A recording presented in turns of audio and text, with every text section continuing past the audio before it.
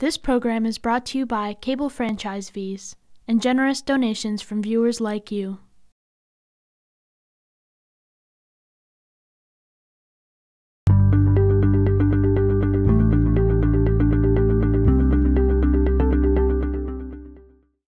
Great.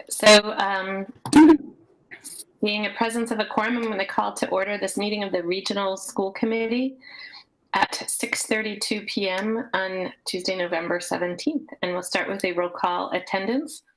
When I call your name, please state that you're present. Mr. Demling. Demling present. Mr. Harrington. Harrington present. Ms. Lord. Lord present. Ms. Seeger. Seeger present. Ms. Spitzer. Spitzer present. Ms. Stancer. Stancer present. And McDonald present.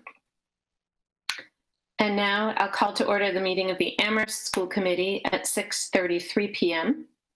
And we'll also do roll call attendance. Mr. Demling. Demling present. Mr. Harrington. Harrington present. Ms. Lord. Lord present. Ms. Spitzer. Spitzer present. And McDonald present. And for those watching at home, we do have competing events this evening, and so some of our other attendees will be joining us momentarily. Our first order of business is to approve our minutes from November. The agenda states November 4th and 10th, but I believe we have just November 10th in our packet. So tonight we'll just approve November 10th. I had one correction on item number 2. It should read, Ms. McDonald called the Amherst School Committee to order, not region. Ms. Dancer? You're muted. Under the superintendent's update, there was another item. Dr. Morris reported on the staff, the curriculum day survey. And there were 180 responses with an average of 4.5 out of 5. Are there any other, Mr. Harrington and then Ms. Seeger? So section 8 under subsection D, there are a couple things here. So it says, Mr. Harrington describes that there's a meeting posted on the website that describes metrics. You can just leave it that there's a meeting posted on the website, and then there's the part Dr. Morris clarified that the MOA states that the district and JLNSC defines a quorum and states that the subcommittee cannot have dialogue. That should just be myself and Mr. Sullivan constitute a quorum. And I think that's all I had there. Ms. Seeger? I believe I actually attended this meeting, though I arrived late. Yes.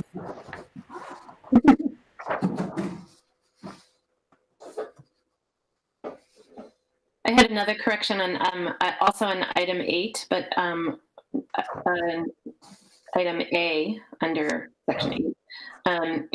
It says so far we have a moratorium on MCAS and we're focusing on doing more. I think we were talking about we are looking at advocacy on that, but I'm going to look to my colleagues to see if they have a better. I don't believe that that's what we talked about it because we were talking about advocacy for budget funding.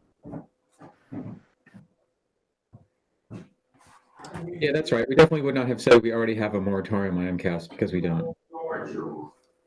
And I think it wouldn't be under the budget section either, even if we had mentioned it, I don't think. I think if I recall, it was probably a comment talking about advocacy in general and what things are currently in the works and what things already have some momentum. And I think I may have mentioned that that Senator Comerford, the MTA, and some other groups and the MCAS and MASC had some initiatives for MCAS moratorium. So I mean, it's perhaps it would be accurate to say so far there's consideration for a moratorium on MCAS. And yeah, we're focusing on doing more. That sounds good. That sounds correct. Any other edits?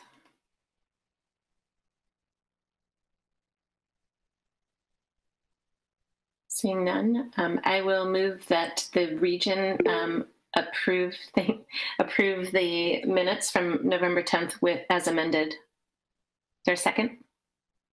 Lord, second. Moved by McDonald, second by Lord. We'll take a roll call vote. Mr. Demling? Demling, aye. Mr. Harrington?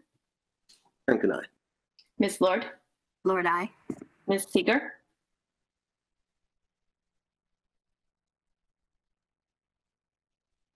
Seeger, aye. Sorry. It's okay. Ms. Spitzer? Spitzer, aye. Ms. Spencer? Stancer, aye. And McDonald, aye. The motion passes unanimously. I'll also move that the Amherst School Committee approve the minutes as amended. We'll take a roll call. Is there a second? Second. Moved by McDonald, seconded by Spitzer. Mr. Demling? Demling, aye. Mr. Harrington? Harrington, aye. Ms. Lord? Lord, I.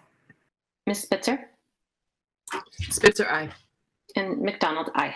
The motion passes unanimously. Now we'll go to our next order of business is public comment. We have a document as well as one voice recording. So I'll play the voice recording as I pull up the document.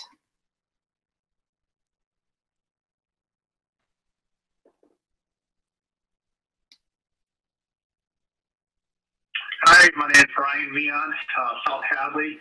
My son plays for varsity hockey. I just think that it's extremely important for these kids to play winter sports to be able to participate and have a season. It's tough enough as it is being in South Hadley anyways. It's 100% remote learning and they're away from their peers. And it's not having sports will even do more harm, I feel. They do need to be out there, interact in some sort, some way with their peers. And at least playing a sport allows them to get out there.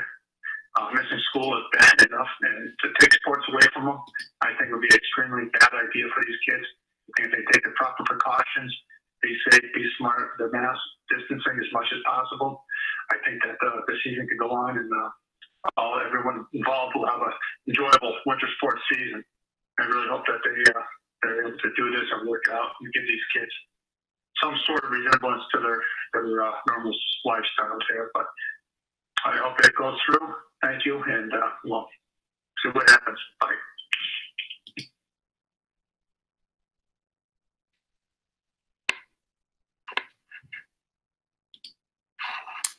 Are folks able to see this document?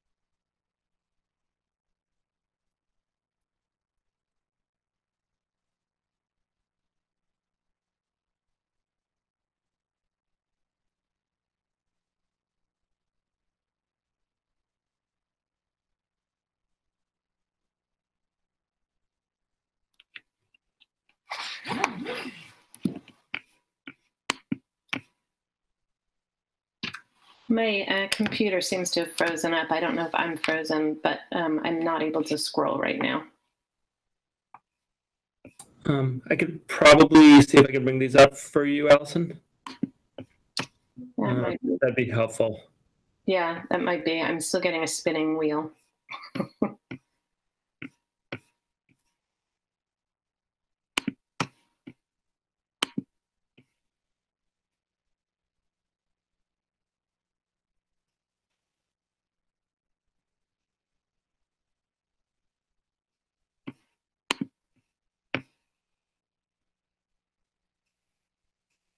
Oh, I'm scrolling now. Would you like me to go back?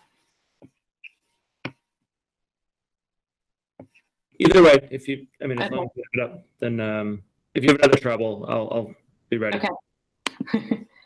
It's odd because the document's on right on my hard drive. It's not on anything.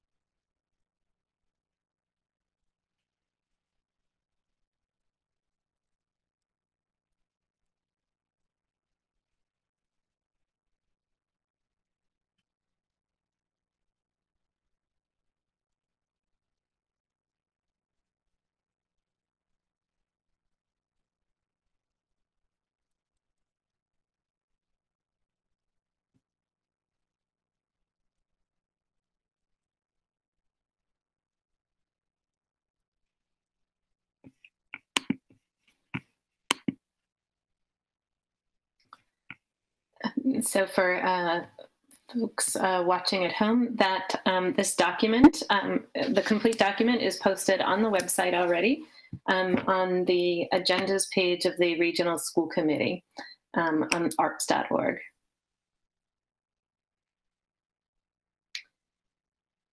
So our next order of business is the superintendent's update. So I'll turn it over to you, Dr. Morris. Sure, thank you. So I want to start with a sort of odd one, but just I saw in the newspaper, I think it's worth noting that someone named Pat Shearer, who I don't know, is stepping down on the Pioneer School Committee for the first time. She's been on for 44 years. And so it's not our district, but we're at a school committee meeting, and you all know better than me and anyone else what it's like to be a school committee member. And I saw 44 and I said, that person deserves acknowledgement even outside her district, because that's quite an accomplishment. So yeah, just wanted to note that. I'll get back to the Amherst stuff, but I just I couldn't get over the 44 and that number. So maybe one of you will be on 43 years from now. We'll see. It's quite a standard to set. But related to this, our district, quite a few things to go over. I know we met last week, but today Ms. Cunningham and I are doing some professional development with our AMSAN partners, our Minority Student Achievement Network partners. It was outstanding. So it's called the Reckoning Seminar Series. It's being facilitated by Dr. Darnisa Amante Jackson, who is the president and co-founder of the Disruptive Equity Education Project. And it's really supporting district leaders as they, I'll read it because I think it's her words, as they create and strengthen strategic district level roadmaps to advance diversity, equity, inclusion, and belonging-based initiatives. You know, probably at another meeting, maybe Ms. Cunningham and I will do more than just the byline and talk about some of the work, you know, we're learning about and how it's involving the work in the district. But, you know, really thinking about how do district leaders, frankly, how do they lead? How do they start having uncomfortable conversations beyond just the diversity piece, but really to the inclusion and belonging piece for all students, for all staff. And she's an outstanding presenter. You know, it was 3 hours today on Zoom with no breaks, which sounds horrible. And, you know, everyone was riveted, myself included. So there's 4 sessions of that. But I think over time, you know, Ms. Cunningham and I can bring back some of the things, excuse me, we're working on. And so just wanted to share that started today. Good news. All of you have virtually met Obed multiple times. He's our wonderful, he's only got 2 weeks with us left as semester ends, but that's the Amherst College intern. And it's been such a really symbiotic relationship between district staff and Obed that we are working, I think I mentioned this, but this is getting more formalized, that we'll be starting a summer internship project with Amherst College. So that more of their students who are interested in education studies will be able to get a experience with the district. And it's great because they just actually last week, 2 weeks ago, I guess, had an education studies major approved. So that's a big shift in an institution that doesn't add majors frequently. That this is many years of work of the faculty and staff to establish that interdisciplinary major. So really happy to be partnering with one of our local higher education institutions. And again, if there's more Obeds in the world, our doors will stay open. He's been a wonderful resource for us, but we appreciate Amherst College students and staff who are working happy to work with us. Last night, we had a great session with Courtney and Sarah from the Bright program, not our program, but at the Bright, the larger clinic. They provided an interactive session around the stress that's coming as winter is coming soon. And they gave examples. It was a lot of question and answers. They did about 10 or 15 minute spiel. But the rest of it was all interactive with folks from their community. We got some nice feedback both last night as well as this morning. The YouTube link we'll put in the newsletter because it stays live. You know, it was recorded, and we know some people. You know, last night we took some feedback and did it in the evening because we got some feedback that the daytime ones were harder for families. Actually, our attendance was lower in the evening, so we may have to rethink that. There's no good time necessarily for everyone, but a lot of people we got feedback watched it this morning and shared how useful it was. I frankly, as a parent, as an educator, I found their work really inspirational and useful as well. So we'll make sure that gets shared out with everybody. But Obed actually and Faye Brady were helpful in working on getting that organized, as Sasha Figueroa and Debbie Westmoreland were as well. So we have surveyed families who have left the district in the last year.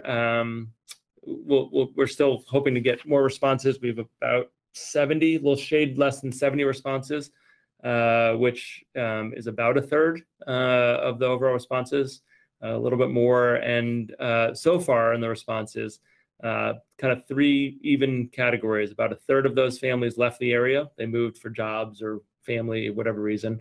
A third of the families left for a different school because they were planning to do that anyway. And about a third of them left because they really were concerned about the lack of in-person, or the questions about in-person learning, and finding another place to do that. Some really good feedback on that in terms of whether students plan to come back, particularly not so much the families who moved, but the families who've made other choices and still living in the area. It's pretty even split, 50-50. When that data set becomes mature, like we do a reminder, we'll be happy to share that with the committee and the community. But really good, some good information, some good data in there. But I just want to let people know that, out of the people who left, it's about 50-50 people who are, sort of planning or likely to come back, or people who are unlikely or not planning to come back. More soon, but I know that was a topic that we talked about here. There's a lot of interest in, so I wanted to give the interim update on that. Tomorrow morning, bright and early, Mr. Harrington and I will be there at 7:30 for the next meeting of the building committee. And that meeting will be the election of chair and vice chair of that building committee. We'll do some broad updates on the maintenance plan that was submitted by the district, where we are with the enrollment requests that we've made, and waiting for the MSBA to get back to us. So not as much to share. I don't know if it'll be a barn burner tomorrow, Mr. Harrington. It may be a pretty low-key early morning meeting, but I think things will start picking up once we get the enrollment report and the enrollment letter back from MSBA. That'll sort of set the wheels in motion at probably a quicker pace. Anything I'm missing on that one, Mr. Harrington? Nope. Perfect. Okay. All right. Sounds good. My last one, I've got two more, excuse me. Also an MSAN one is that tomorrow, MSAN, knowing that that many districts, excuse me, not all, but many districts are in virtual, they started a year-long virtual learning opportunity for our district's youth equity leaders. There's no conference this year like there typically is. One of the nice things is they're making separate groups for middle school and high school students. So our faculty and staff and leadership at the building level, as well as Dr. Guevara, are working on that, and the meetings start tomorrow, and they're called the MSAN Intersectional Social Justice Collaborative for middle and high school students. So really in this time where, the conference, which is always the highlight of the MSAN year for the students, isn't possible, it's really nice that MSAN is finding ways for students to connect, be it in a virtual context, but much better than not connecting at all. The last one, which I'm going to go back in my email and make sure I read correctly. We applied last month for something the state DESE is involved with, which is called Phase 1 of the Abbott Fix Now K-12 testing program. And essentially, and I'll share more on this, by email. I can follow up in the meeting. There's quite a few documents. But it is not intended to be asymptomatic testing, but it does provide free testing for anyone who's in school who has any symptoms of COVID, and they list what symptoms are there. It is a rapid antigen test, so if there is concerns about it, they encourage people to follow up with a PCR test. But this is really good news. We'll have this active as students, hopefully re-enter the school building, and we're fortunate many districts applied, and thanks to Dr. Brady and others for putting in an application that got us in the first round of their testing protocol. We did put in a particular language about our intensive needs population who may not be able to communicate how they're feeling in accurate ways, and whether we could use that a little more flexibly with a population that may not be able to tell adults or their peers how they're feeling, that if there are some symptoms that are noticed. And so we have some follow-up work with DESE to talk through that, I think, later this week, that or the beginning of next week. But our application was really centered around not just the typical use, but looking at our intensive needs populations and how we might best service them given the sometimes limitations in communication that some of our students have. So really good news. Thanks again, Dr. Brady and others who worked on that. And I think that is my update for this evening. Great. Any comments or questions from the committee for the superintendent?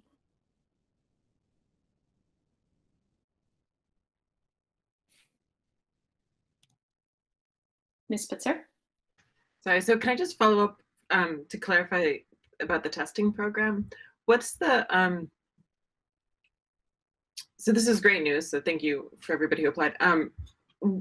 It's exclusively for students, or would it also cover staff and teachers in the buildings as well? Yeah, it's for students and staff, yes. Okay, sorry. wonderful. That's okay, Yeah. and it was my fault, it's been a long day. And then what's the, how much, I guess, like, what's the capacity? Like, how quickly, I mean, I guess it would always depend on community transition, but I'm just curious, like, do we expect this to last for the entire, whenever we get kids in schools, will it last for an entire school year, or is it something where we might need to reapply? I'm just curious about that. Yeah, so on the first one, it's a rapid test, so it'll come back pretty quickly. And I'm trying to look at their information. This all came in like today, so I'm really just getting caught up. And of course, there's a plethora of documents for that. But I think given our current status, I don't believe that we'll have so many students in or so many staff in anytime soon that I think we're worried about supply. And I think for them, because it's not being used as a broad asymptomatic test, the sense I got from the language is they're not so worried about supply at this point. If it was, everybody being tested 3 times a week or every day or something, I think that would be a different scenario. But I'm happy after the meeting to send all the information, including FAQs and all that, to the full committee.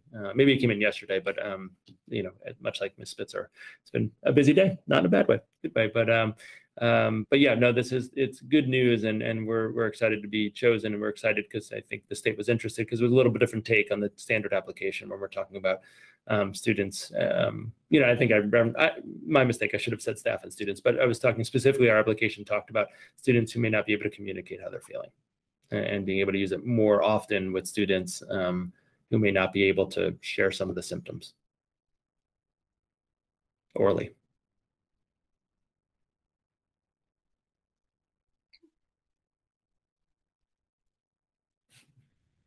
Good.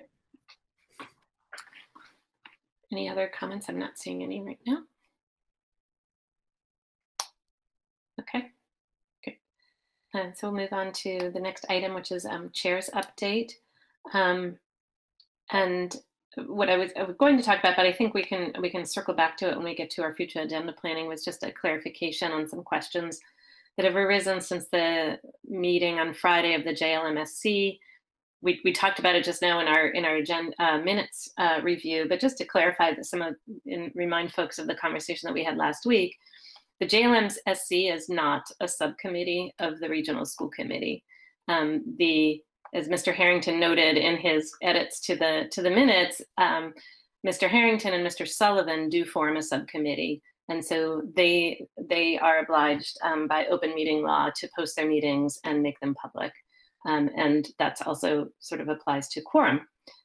So I think that point of clarification is maybe helpful for folks to understand the meeting that we had last week. And when we get to future agenda planning, we can talk again about that. Are there any questions, comments? Mr. Demling? Yeah, just a somewhat related note. So on November 2nd, we sent a second request to the APEA Executive Board, asking them if they would talk to us about changing the MOA. So that was 15 days ago now. Have we had a response to that request yet? I have not received any response. Thank you. And welcome, Ms. Kenny.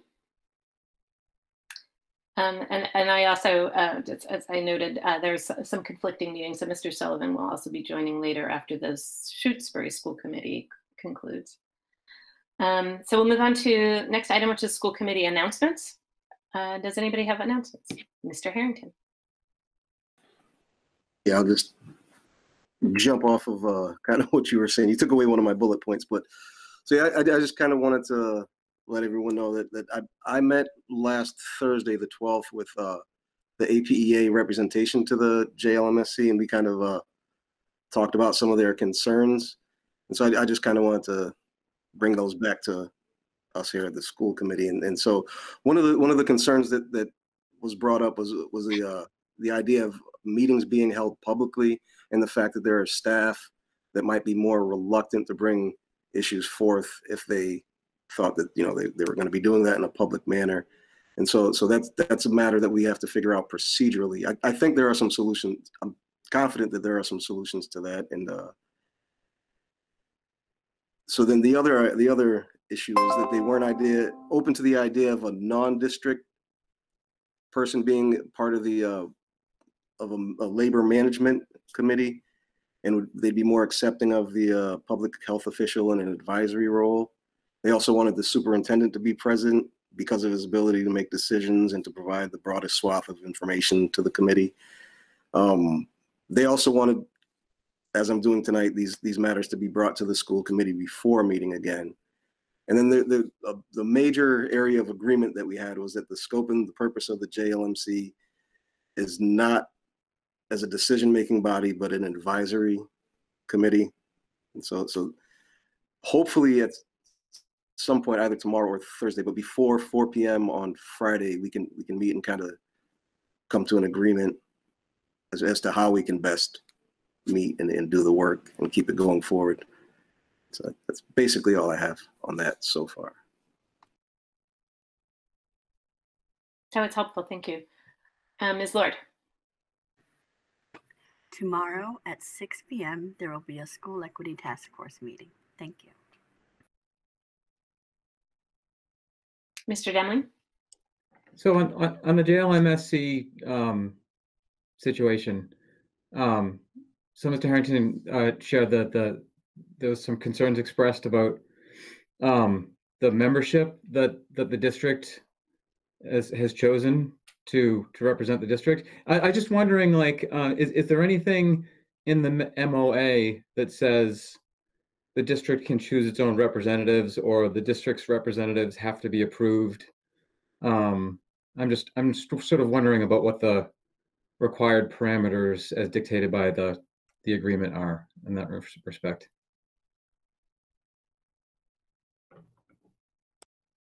Did you want to respond, Mr. Harrington? Or yeah, I kind of scoured the MOA for language that would limit who we could have involved, and there really isn't anything that limits who the district could have as a member, nor is there anything that limits who the APEA can have as members. I don't know if anyone else could refute that, but that's what I read. I see some thumbs up coming from our team that was on the negotiations team there. So good. Any other questions or announcements?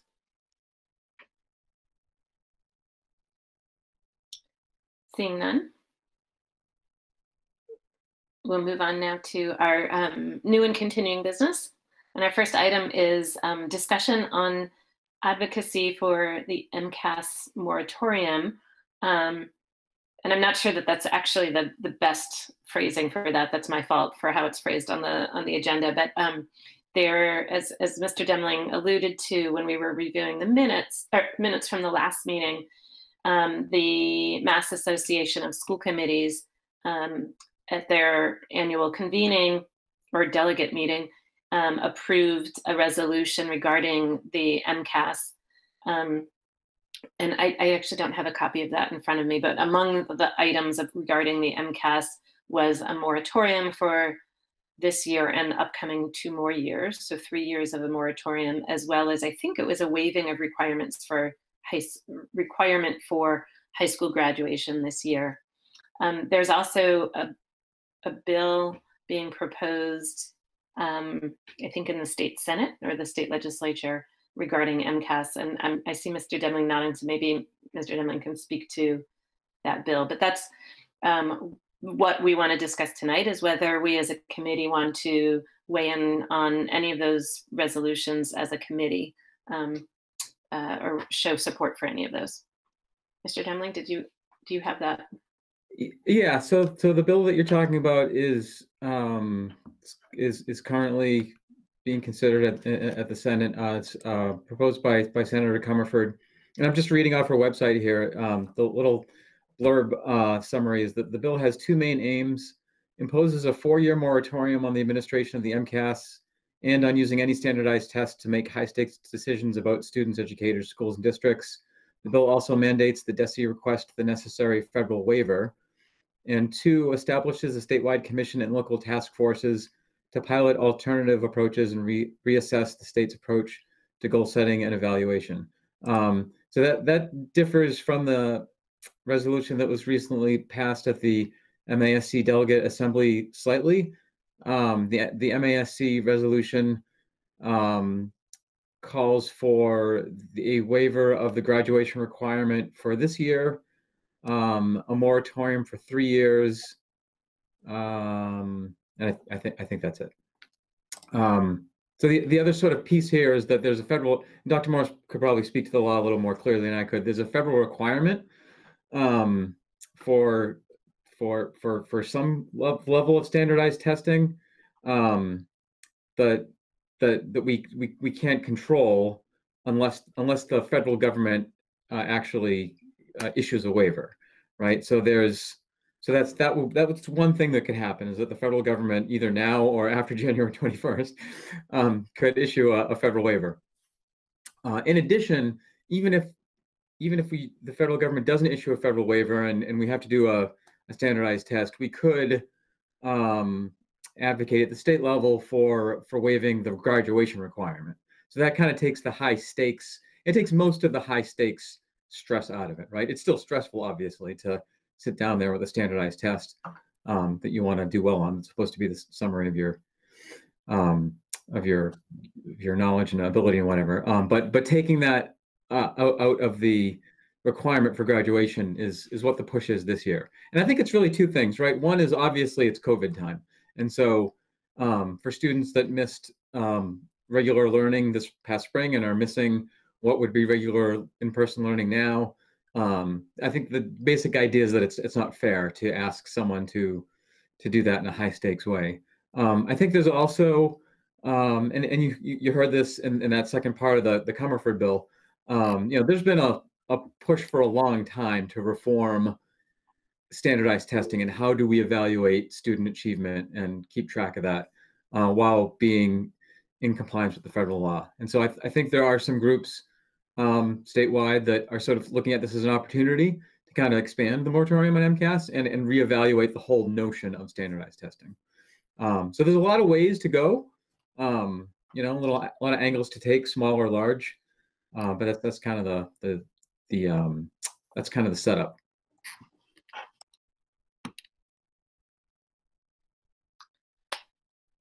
Any comments? Ms. Seeger. I was reading on the MASC listserv about MCAS scores being linked to scholarships. I don't really know anything about it. And my kids are young enough that the only MCAS I've taken are in the younger grades where it's not such high stakes. But I don't know if anyone knows about that. And in general, for the older students, for the scholarship, and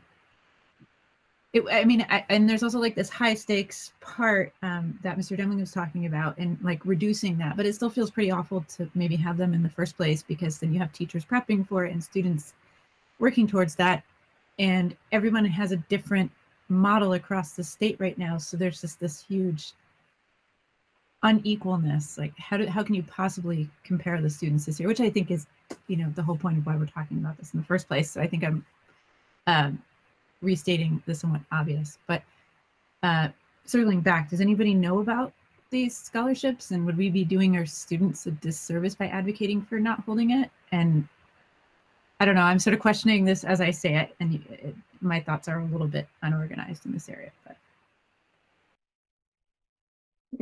did you have your hand up, Mr. Demling? Yeah, so it's called the Adams Scholarship. I think it's the Abigail Adams Scholarship.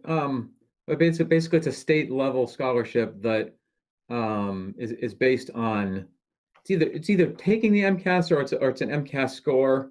I don't know the actual rules, but basically the concern that has been expressed on the listserv there is that if you don't offer the MCAS, then you're denying eligibility to this scholarship. It's obviously an open discussion. I think the comments that I've read have said that, well, if we ever got into a situation where statewide there was, a temporary moratorium on the MCAS, there's nothing that would prevent the state from changing the requirements for that scholarship.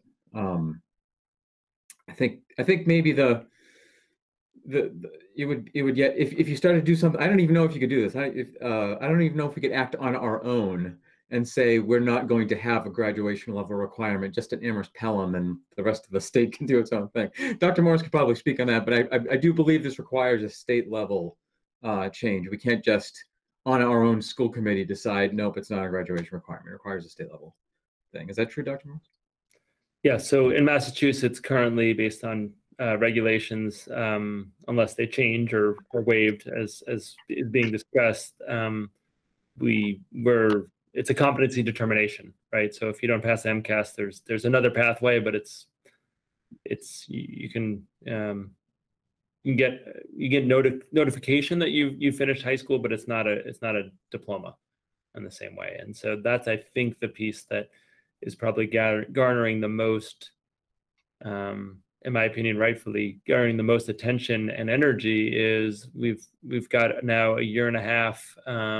We'll have a year and a half of really different experiences, and that's not district specific. I mean, every district is unique, every kid is unique, but so how would one make sense of the stakes of a single test determining something in the middle of a pandemic? So, you could see where my leanings lie on that one, but I think that's getting more attention than perhaps some of the other elements, because I think it's on the minds of many secondary school families and students. Sorry, I'll stay quiet now. Ms. Lord?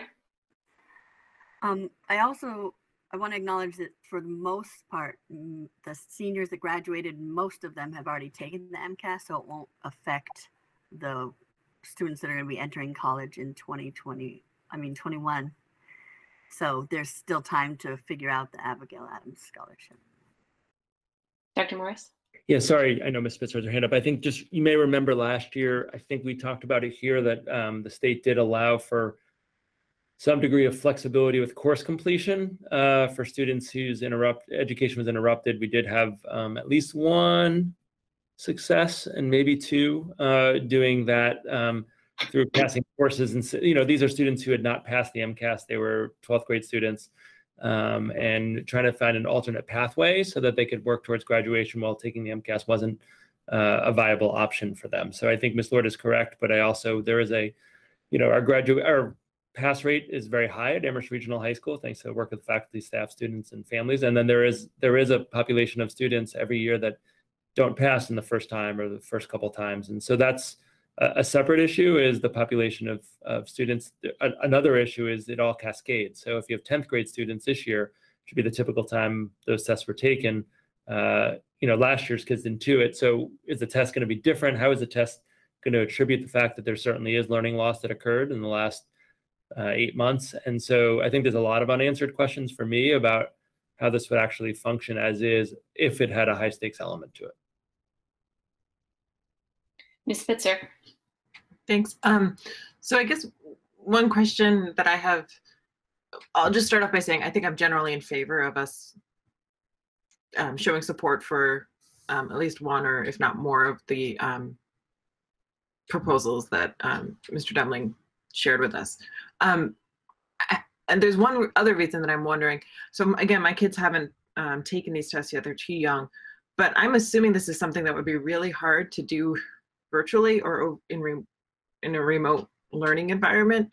And if that's true, it seems like we would really want to, it's just another reason in support of potentially doing it. But I'd love to know more about whether or not that's true. Dr. Morris? Yeah, this is actually something that I was going to bring up on the upcoming, when we get to the agenda item, talk about topics for upcoming meetings, is more sooner than MCAS, although the stakes are somewhat lower, is the access testing for ELL students. That's in January. We got an email from the state that indicated the access test should be taken this year regardless, and they should be done in person. They don't have the capacity to do that not in person. And so we responded, well, that may not be an option for us in January. And frankly, it may not be an option for other districts in January too. And so we're still waiting a reply, but because that one, to Mr. Demling's point, occurs before January 21st, it seems perhaps unlikely that we'd see a change in, and I don't know if that's federal policy. It's one of the things we're trying to look up, but I have not heard of a plan for how tests could be administered remotely. I know some colleges, universities have developed software that, to do that has like, and not to be weird about it, but like a Big Brother feature where there's like a camera on or something like that. But in my conversations that the commissioner has with superintendents, it has not been, and probably rightfully so, been at the forefront of what we're talking about.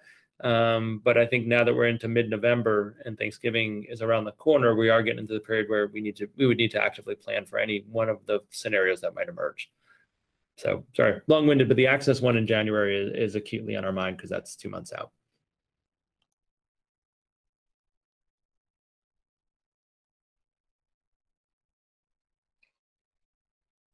Mr. Demling, could you remind us what the I wrote down 4 components to the bill that's on deck. Could you remind us what they were? I was trying to scribble. Yeah, sure. So for the Comerford bill, you mean? Yes, sorry. So it says the bill, I'm just reading, hey, I can put the link in the chat if you want. So the bill has 2 main aims: imposes a 4-year moratorium on the administration of the MCAS test and on using any standardized tests to make high-stakes decisions about students, educators, schools, and districts. This is important too because this is me talking, not the bill, because we've been talking about the student experience here, but there's also a broad discussion, right, about how teacher evaluations should occur and be structured, and to what degree standardized testing should play a role in that. Schools and districts also get rated by the state, and MCAS tests play a role in that as well. So this is about this bill is about suspending all of that. Bill also mandates the DESE request the necessary federal waiver, so asking that we get the federal thing. And number 2, establishes a statewide commission and local task forces to pilot alternative approaches and reassess the state's approach to goal setting and evaluation. That's the Comerford bill. And I'll just say too, for my 2 cents, I'm generally in favor of, at the very least, a moratorium on MCAS as a graduation requirement for this year and for next year, and for what was it, the sophomores who missed taking it in the spring. I might be getting that year wrong. Yeah. I think that's pretty straightforward. I mean, in terms of like fairness, I do think I'm also generally in favor of taking a pause and reevaluating how we do assessments. I do, just personally, having followed this discussion for a number of years, I do find it a little polarized, a little too reductionist when we talk about standardized tests. I'll just say publicly, I don't think standardized testing is pure evil, one way or another. I think it can definitely be implemented irresponsibly and ineffectively, but broadly speaking, we have a responsibility as a district, right, to make sure that we're not leaving kids behind, for lack of a better word. That we have to, and if we are doing, if we're not reaching certain groups as well as others, then we need to correct that. And there really is no way to just qualitatively walk through the building and absorb that through osmosis, other than through some sort of quantitative assessment. And so, of course, the question is, how do you do that in a responsible way that respects student well-being and is age appropriate and is equitable? And that's a really interesting discussion. But I do think it's less, it is, I should say, it's more complicated than just, MCAS bad and we need to just, not do standardized tests. So all that being, that doesn't stop me from saying we should have a moratorium on MCAS. I think we should, given the pandemic. But it is interesting once you broach this discussion, it does quickly become non-simplistic. Just my 2 cents. I would echo and sort of plus one much of what you just said, Mr. Demling, because I agree. A moratorium, or at least a waiver of the requirement for that as graduation, seems like the most fair and equitable approach given this tremendously unique, disruptive couple of years that we're having. So I'm all in favor of supporting that. And I also agree that given sort of all the, the challenges and issues as all the ones that you've just described, from an equity, fairness, et cetera, from the way the MCAS might be administered, that it's a great initiative to pilot and investigate and explore developing new approaches to that. What I really worry about is having that, is missing that data for us to be able to measure and gauge how we are doing in educating our students on a sort of on a quantitative basis, as you said, short of going into buildings. And knowing that what we're really striving for, particularly everybody is, but particularly in our district, we talk about looking for our education gaps and sort of education deficits, and how do we track that and how we're doing and improving in that area. And I don't know how we do that without quantitative data, assessment data. And I would also add, though in theory, the idea of a moratorium during a pandemic makes sense on the surface to me. At the same time, part of me thinks, like, of all the times that we really need to know how much we need to make up, this is the time that I feel like we really would need the data to know how far behind we've fallen, given the disruptions of these years. So I'm actually really hesitant to sort of sign on to a full-scale moratorium on it, beyond sort of the moratorium of it as a graduation requirement, or any of the, I like that wording in the bill of that any high stakes use of the data is really helpful, because it's really difficult to hold folks accountable in a pandemic right now in that way. What are, so I just spoke a long time, what are other folks' thoughts? Anybody who hasn't spoken? Ms. Dancer? I guess I would just say I really appreciate the comments, your thoughts about it, Peter, and you, Allison, also, are perhaps things that I wouldn't have thought of myself. And it does speak to some, that it's not just one way or the other, because what I've seen, which is not nearly as much as you've observed, is that it is kind of a either or, we either do it or we don't do it. And I think your comments are very helpful for me. And I'm going to look at the MASC information too, to understand more about it. So thank you.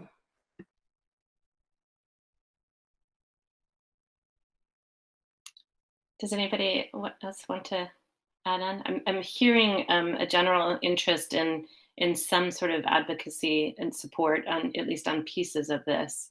And I guess the question is how many of those pieces do we want to as a committee include? So I would suggest that a next step would be to draft a resolution if that's something that we wanted to do.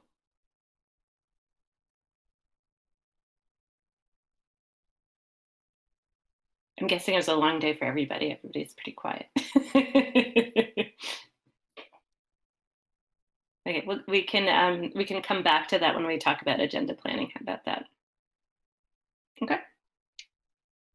So we'll move on to the next item of business, which is our distance learning attendance update. And that presentation is in our packets.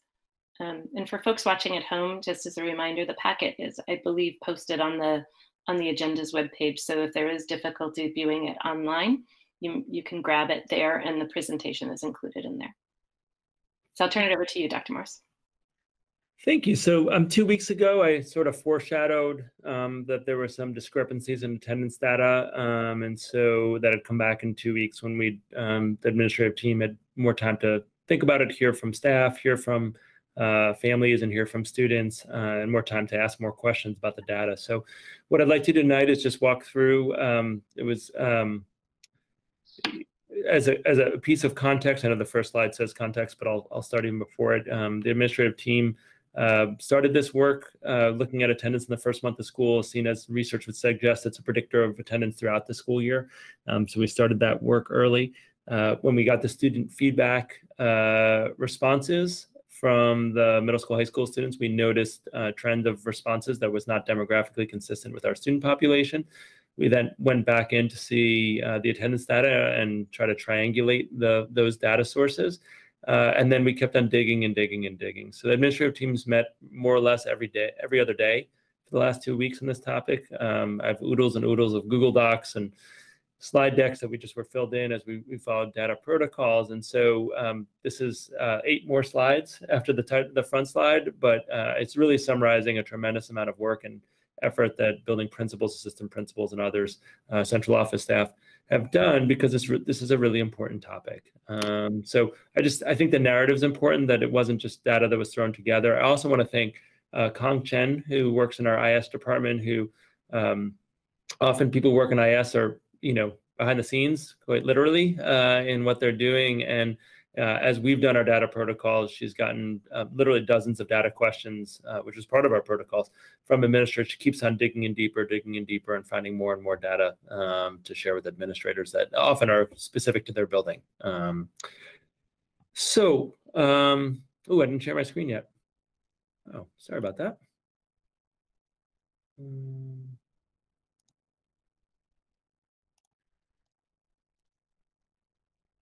Okay. Hopefully folks can see that.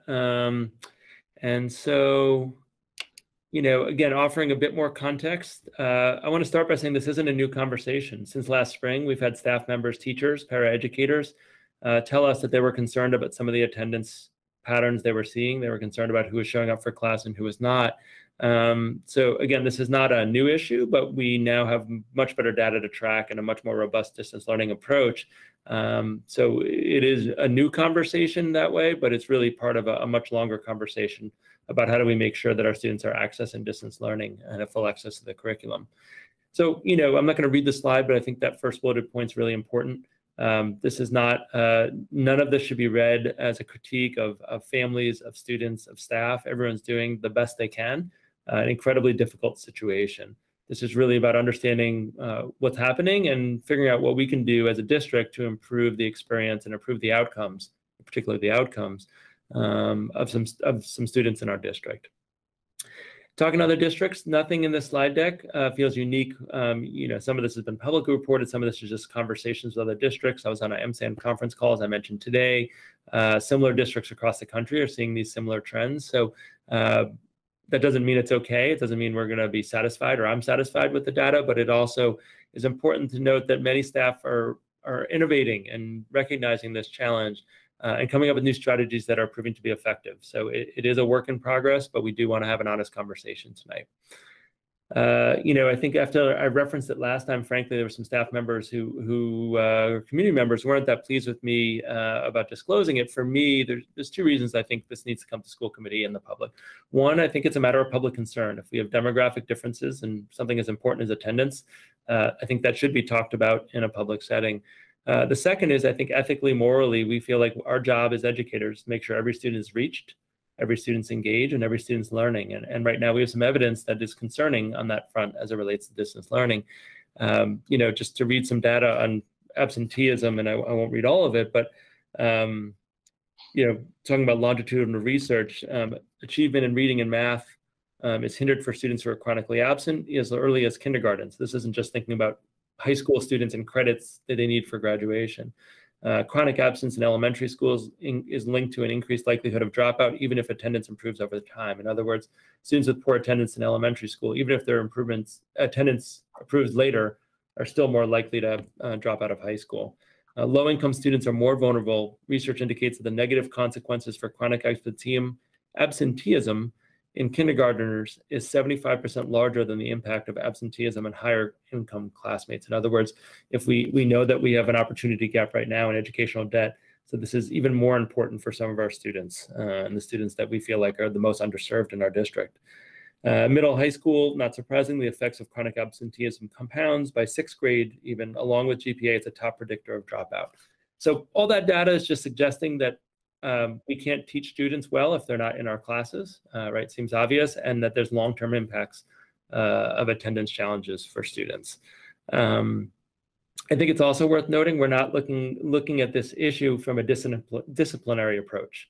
This is not, I think last spring we heard some terrible examples that made the media on districts that were rushing to dole out pretty serious consequences on family and students for attendance challenges.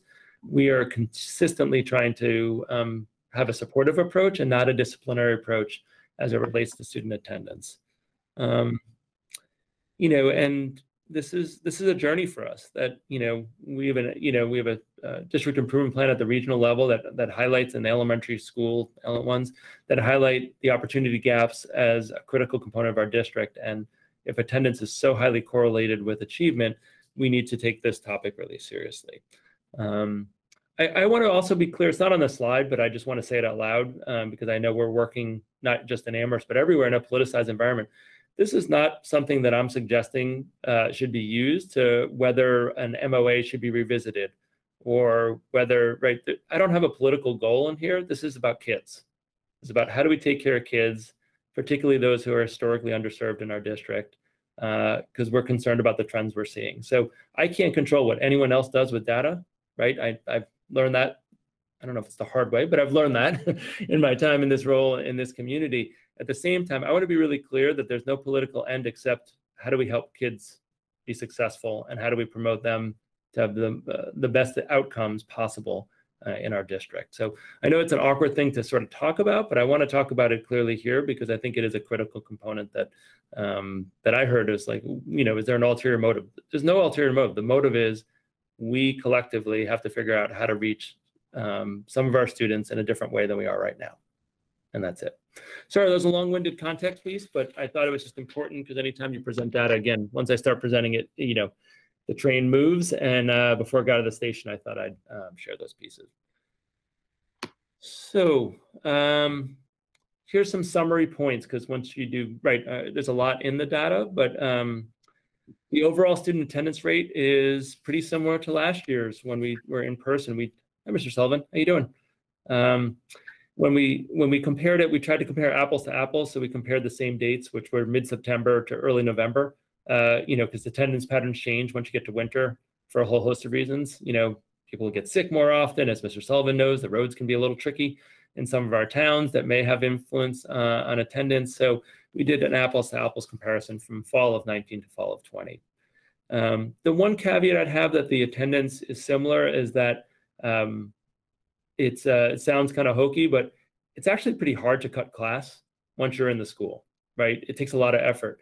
The way we're calculating attendance is students who are present in their homeroom or present at the beginning of the day, and we've received anecdotal reports from many teachers that that doesn't necessarily describe a student's full day's attendance. That they may be in at the beginning of a class period, middle school, high school, they may not stay online for the whole class period. So I think the one caveat I'd have is that when students are in school, we have a real good sense of that. We are trying to change our data systems, I'll talk about later, to capture a little bit more of that, but I did want to say they're pretty similar. So the concern is really about the distribution of absences more than it is the total number.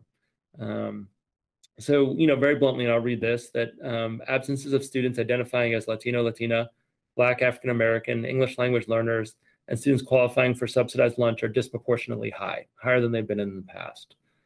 Students identifying as male also have a disproportionate share of absences. It's not quite at the same statistical significance, and that's why I made it its own bulleted point, but it's also true.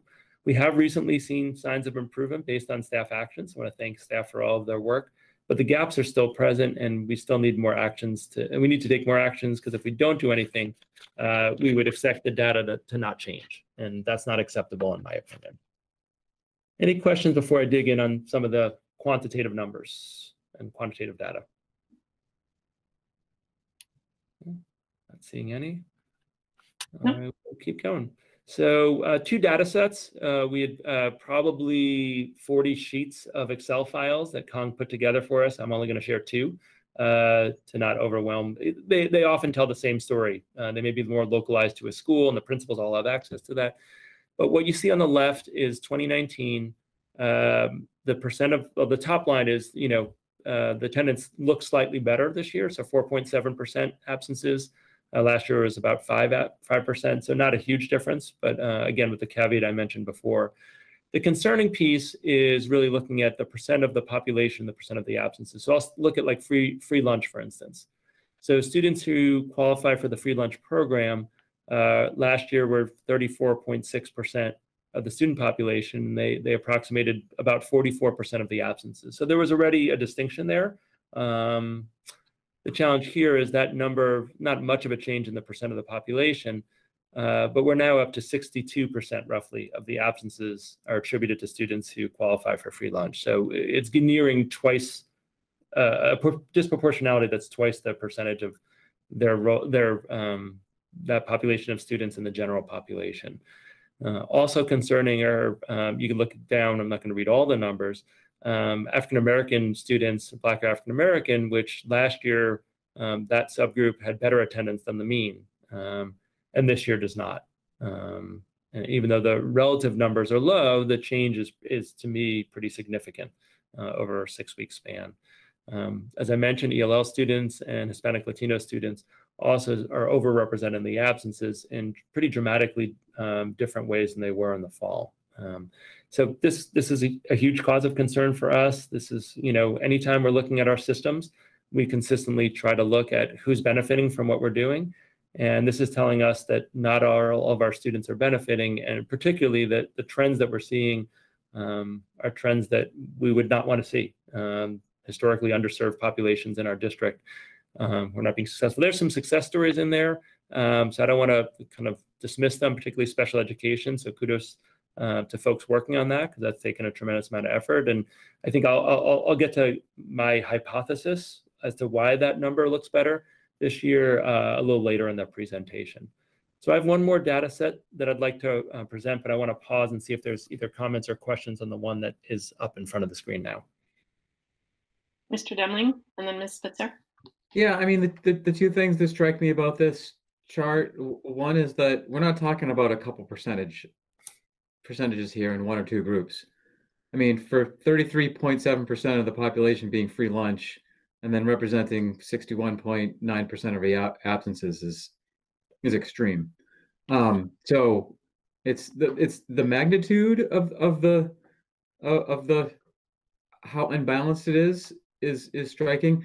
The other thing that's striking to me is, other than special education, this is every single achievement gap subgroup, every single historically underserved subgroup, every subgroup of students and families who are underserved in society, other than special education in this chart, are disproportionately missing class. So yeah, I look forward to the next slides. Those are the 2 things that really are striking to me in this. Ms. Spitzer. So this is more kind of a getting in the weeds a little bit. I'm trying to figure out whether I'm reading this right. So the absence rate is the 4.7 and the 4.9 number. So there's a classroom of 20 kids on a given day, we'd expect about 1 kid to be absent. And that was true in 2019 and 2020. So do you have the absence rates for these subpopulations? And are you seeing the same trend, I guess, at the absence rate? Because I think it's interesting.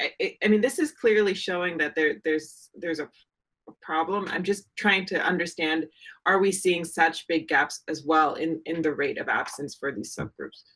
And maybe you don't have that data, but we do a different way to present the same data, right? Because this is showing the disproportionality, and so that's stemming from the higher rates of absence among those subgroups. But I guess it would be possible that you could still have, and this is again just thinking in the weeds, is that you could still have a lower. So if our overall absence rate is actually lower than last year, potentially you could still have lower than last year's absence rates for some of these groups and still have this disproportionality that would be problematic. But I'm just wondering is if we're seeing, as well as this trend, like, are we seeing rates that have gone up considerably as well as this kind of disproportionality among who's actually having the days? Yeah. So Sorry. No. I can give a really brief answer to this one. Yeah. I know sometimes I give long-winded answers. The answer is yes. We're seeing the same, increase in rates as well. Yeah. And I'll get to that in the next slide. I think that'll become a little bit more clear. Are there any other questions on this slide? No? Yeah, I think before I go to the next slide, in the workshop today, the facilitator used a quote that I'll read from James Baldwin, which is, "Not everything that is faced can be changed, but nothing can be changed until it's faced." And so I thought that was a really good quote, and I told her I'm probably going to use it today because I do think this is uncomfortable to look at, and it's still really important to look at. And sometimes that uncomfortability it brings about the changes that benefit kids, and that's I just want to note that it's awkward for me to talk about it, and I've been living in this data for a couple of weeks, but for people who are seeing it for the first time or processing it first time, I want to note that it's not easy, it's not fun to look at, and it's not consistent with what we want to be in the district, and that's why we're talking about it. So the other data set I put in the slide deck shows greater than 5 absences from the time periods that you see, from the first day of distance learning through the 6th. And so this is looking at similar kinds of structures. I added a couple more demographic pieces to it, but it's trying to see, I don't really love the term, but what would be considered chronic absences. So for the first 6 weeks of school or whatever it worked out to be there, having 5 absences is missing basically once a week, thereabouts. And so that's about 20%. I think the actual number ended up being, I think we calculated, it was like 17.8% or more absence rate. And so you see the same trends emerge. I think Kong put some green colors for demographic groups that are having fewer, as a proportion, fewer chronic absence students who are displaying chronic absences, and then red to show where that's increased, and it's following the same trends. So it's not really new data, but I think one of the things when we get to what we're going to do about it is trying to see where are there students who may have been sick for a couple of days. We know that even in a virtual environment, things happen. There was a power outage day, and Steve, I think there was another day. This was a Monday. Their Shutesbury was out for a little bit. So we want to be realistic to know that there are things that happen. When we get over 5, then that's when the easily to explain absences, like I didn't have power that day, that sort of falls apart a little bit. And unfortunately, we're seeing the same trends as we saw. Again, I mentioned earlier that we're seeing a bit of a trend with female students and male students as well. That wasn't addressed in the earlier slide. And I know it's a lot of data.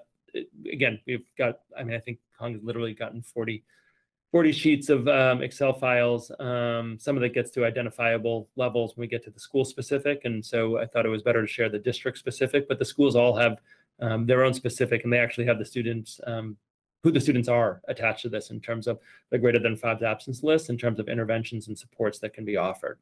But, we wanted to look at this to see, to cross-reference it with the first data set, and sort of unfortunately it cross-referenced all too well when we compared this year's data to last year's data. Any questions on this one? I know this one has like additional, it's a little harder to talk about, but the short story is it's showing the same trends are true from the earlier slide on the chronic absence rate, as well as the more routine one. Ms. Stancer. This is maybe obvious, but I wanted to ask, so students could fall into more than one of these groups? Yep. Yeah. So we looked at that, and one of our current aspects of work is looking at what we would say is comorbidity. So if you happen to be, I'll give you a real example that we dug in on. Hispanic Latino students, regardless of income. So in other words, in both students who receive subsidized lunch and students who don't, had higher rates of absences than the mean, but there was a difference between students in that ethnic subgroup who also qualified for free or reduced lunch. So we are able to get in that details. Again, for this particular presentation, it started getting, the N size on some of those, the number of students started getting, just felt uncomfortable for a public presentation. But on a principal level, what you're suggesting is absolutely where they're digging in to trying to look at what are the trends, how do we get to the individual student characteristics. But I think what we learned looking at that is that both things are true, that it's like many things. So socioeconomic class has had an influence, but even cut across that, race, ethnicity as a unique variable, like, you know, with other things, you know, was a definite difference regardless of socioeconomics. So both things can be true, right? There could be comorbidity and it still matters, regardless of the income. And the same thing for special ed, or, you know, a whole number of other, because it's not just race, ethnicity, it includes other demographic groups as well. Sorry, my answer to Carrie's was much shorter and more direct, so I'll get better. Ms. Lord. Is the state allowing some leeway in terms of when you are required or requested to report this to higher agencies in terms of chronic attendance? So I will answer that question very carefully to say that we are taking we are doing our absolute most to take a non-disciplinary, non-reporting approach, given the pandemic, given the challenges that students are facing. We'll talk about those in a second. So we are trying to avoid going down roads that you suggest. And we're not so worried about the other part of what would happen to us, right? If we have real concerns about neglect or abuse, you know, we are mandated, every staff member here is a mandated reporter, and we do what we fulfill that duty. We are taking that into account heavily as it relates to attendance, and really coming from a problem-solving approach and not relying on external agencies, unless we feel like there's real neglect happening. Ms. Spitzer? I'm just wondering, because the grade level isn't indicated here, and I'd imagine it may differ, so that I could imagine younger students who can't be left at home alone, or who can't navigate remote learning, might be more likely to have absences. Are we seeing any trends across age groups? I know you can't get into like specific. Yeah, no, but yeah, I can answer that. So we're actually seeing, there's not huge differences, but the most elevated, the worst attendance numbers are at the middle school. My personal hypothesis about that is that for many families they are the youngest students who many families feel comfortable leaving alone. You know, we don't have situations where first graders are left alone. They may not have a parent or caregiver. The caregiver may be an older sibling. But I think that, in my opinion, that contributes to a slightly elevated challenge as it relates to attendance. So that's sort of, you know, in terms of trends, everybody's more or less in the same ballpark. But the middle school is definitely seeing a slightly elevated number, but I attribute it, and I also really wonder about the developmental piece as well. But just anecdotally, there are more families who are feeling comfortable from a maturity perspective that they can leave a middle schooler home alone for some amount of time. And then, you know, these are students who are 12, 13, and 14, and we're helping them try to make the best decisions they can as they go through pre-adolescence. So I don't have hard data on that. That's anecdotal conjecture, but I think it's informed conjecture. But yeah, we have looked at the grade level specific numbers, and we have that available.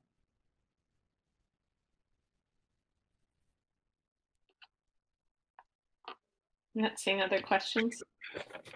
Yeah. Okay. So the next slide summarizes feedback that was completed. I really want to thank Marta Guevara, who is the director of the Family Center. She provided focus groups and individual conversations with families, with students who are struggling with attendance. She plays a large role in supporting schools, and then taking on a larger role at a district level as it relates to challenges with attendance and supporting families. So these are direct comments. We did our own root cause analysis as a leadership team, and we hadn't seen this document when we started. And it was interesting comparing them, but I actually put more stock in what families and students are saying than what someone like I would say. So I don't want to read the slides, but I think there's some familiar themes for families. We have many families who caregivers need to work. Looking nationally, there's a huge disparity, racial ethnic disparity on caregivers who have to go into the office who can't work remotely and folks who can. We don't have that data locally, but there's sort of no reason why that might not be true here as well. And so we wondered if that would have an impact. Some caretakers can afford hiring, someone to be with their children. Other families can't. And again, the responsibility falls to older children. One of the anecdotes that came was an 8th grader who's struggling with attendance, who has a 4th grader and a 1st grader that they have responsibility for. And so I can think of myself as an 8th grader struggling enough with what I was trying to do in school in person, let alone having 2 younger siblings to try to help with that. And so that's a hard problem to solve. It's a really challenging one for that family, and we're trying to work with them as best we can. The multiple schools and different schedules, and we'll talk about that a little later in terms of how we're trying to think about that and support that. And by different schools, we're talking about different levels. So, for instance, the middle school schedule and the elementary schedule doesn't completely line up. That's what we're referencing.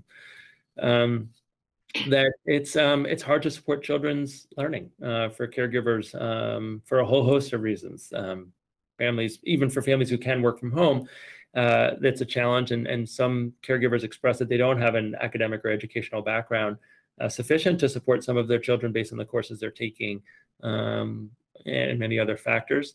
We heard a lot about this in the summer, actually. I think I did talk about this in the summer, that depending on the size of the home that families have, and maybe multiple students working close together, we did purchase the headphones and give those out, and that helps some. But if you have multiple siblings, multiple children or multiple siblings, that there's some distractibility of being close to someone else, even if they're theoretically trying to do something else on a screen. And so that's coming up a lot.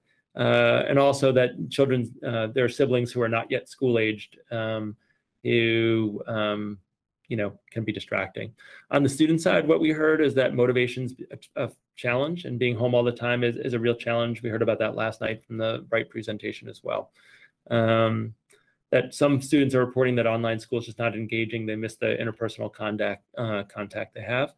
Classes, sometimes it feels like all they're doing is homework, because it is a lot of independent work that students are doing. And just the email load. We all, you as a school committee member in my role, I think we all collectively struggle with the email load, and students are receiving many notifications, and I think people are working on good systems for that, but that's also a challenge. So this is coming directly from some of our families who are struggling, and I just, again, appreciate that we're getting that group of folks' opinions, thoughts, and experiences really into the conversation. Any questions before I talk about what steps we have taken and what steps we plan to take? Okay.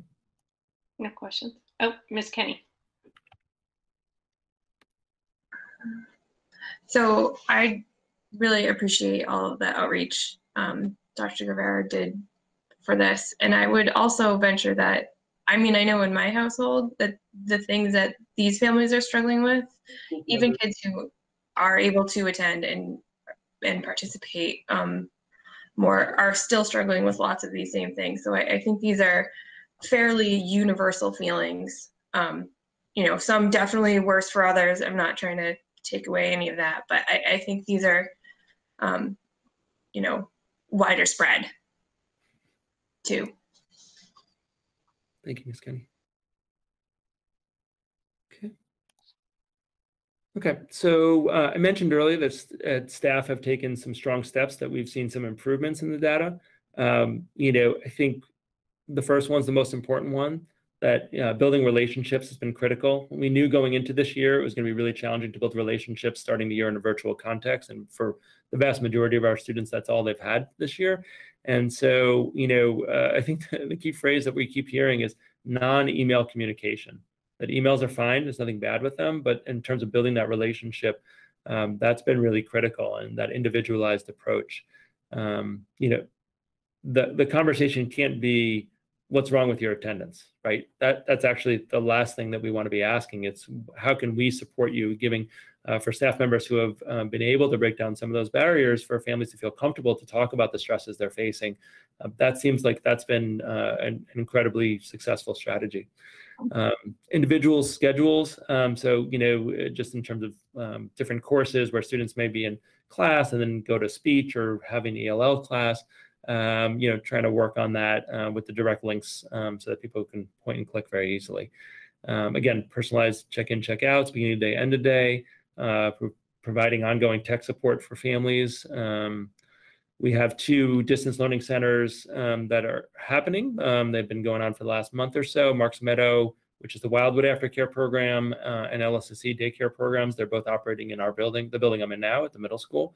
And I know particularly for the Marks Meadow program that has students from Wildwood attending, I know from hearing from Nick and Allison, the leaders at Wildwood, they've had students who are struggling with attendance, and the moments they got into a distance learning center, the attendance problems seem to really resolve. So many thanks to our partners at Marks Meadow and LSSC for that work, but that's been a huge resource for families and for students that have helped. Case management approaches. So what we mean by case management is having a consistent person who's connecting with families, who's trying to support them in kind of a holistic approach about some of the challenges they're facing, and someone who tracks the data and stays with the student and the family over time. We have had some in-person support for intensive special needs students that's been in homes, and that's also been something that has improved some of the attendance. And I think I referenced that earlier, the special ed attendance does look better, and appreciate some of that's not only about intensive special needs, but I know that has been hugely beneficial for our intensive needs population, who we've heard from many families, and I think Peter spoke to this last week in terms of what he heard from CPAC. It has made a difference, maybe not optimal, but it has made a difference to have the in-person support in the homes. So I'll pause and see if there are questions or comments before we talk about the future action steps that we're developing. Ms. Stancer and then Mr. Demling. Can you talk about what the distance learning centers are? Sure. And if Dr. Guevara was here, she'd do a better job than me. Her and Dwayne Chamble deserve a lot of the credit because they're really critical to working with our outside providers. But essentially, it's their spaces where students have their Chromebooks. They have Wi-Fi access because they're in the middle school, and there's an adult or there are adults present to, supervise, support, make sure all the health and safety regulations are being followed in terms of distancing, in terms of washing hands and sanitizing. But they're essentially daycare centers that we've been able to provide, start providing through the help of our partners, so that students aren't home doing it. They're doing it with adult support in a setting that's not at the home.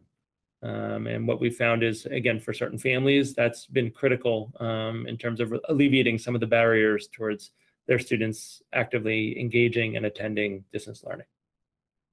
And it's not unique to here. I mean, it's happening if you Google it, it's many places are partnering with things like YMCAs, other community organizations, United Way, some places.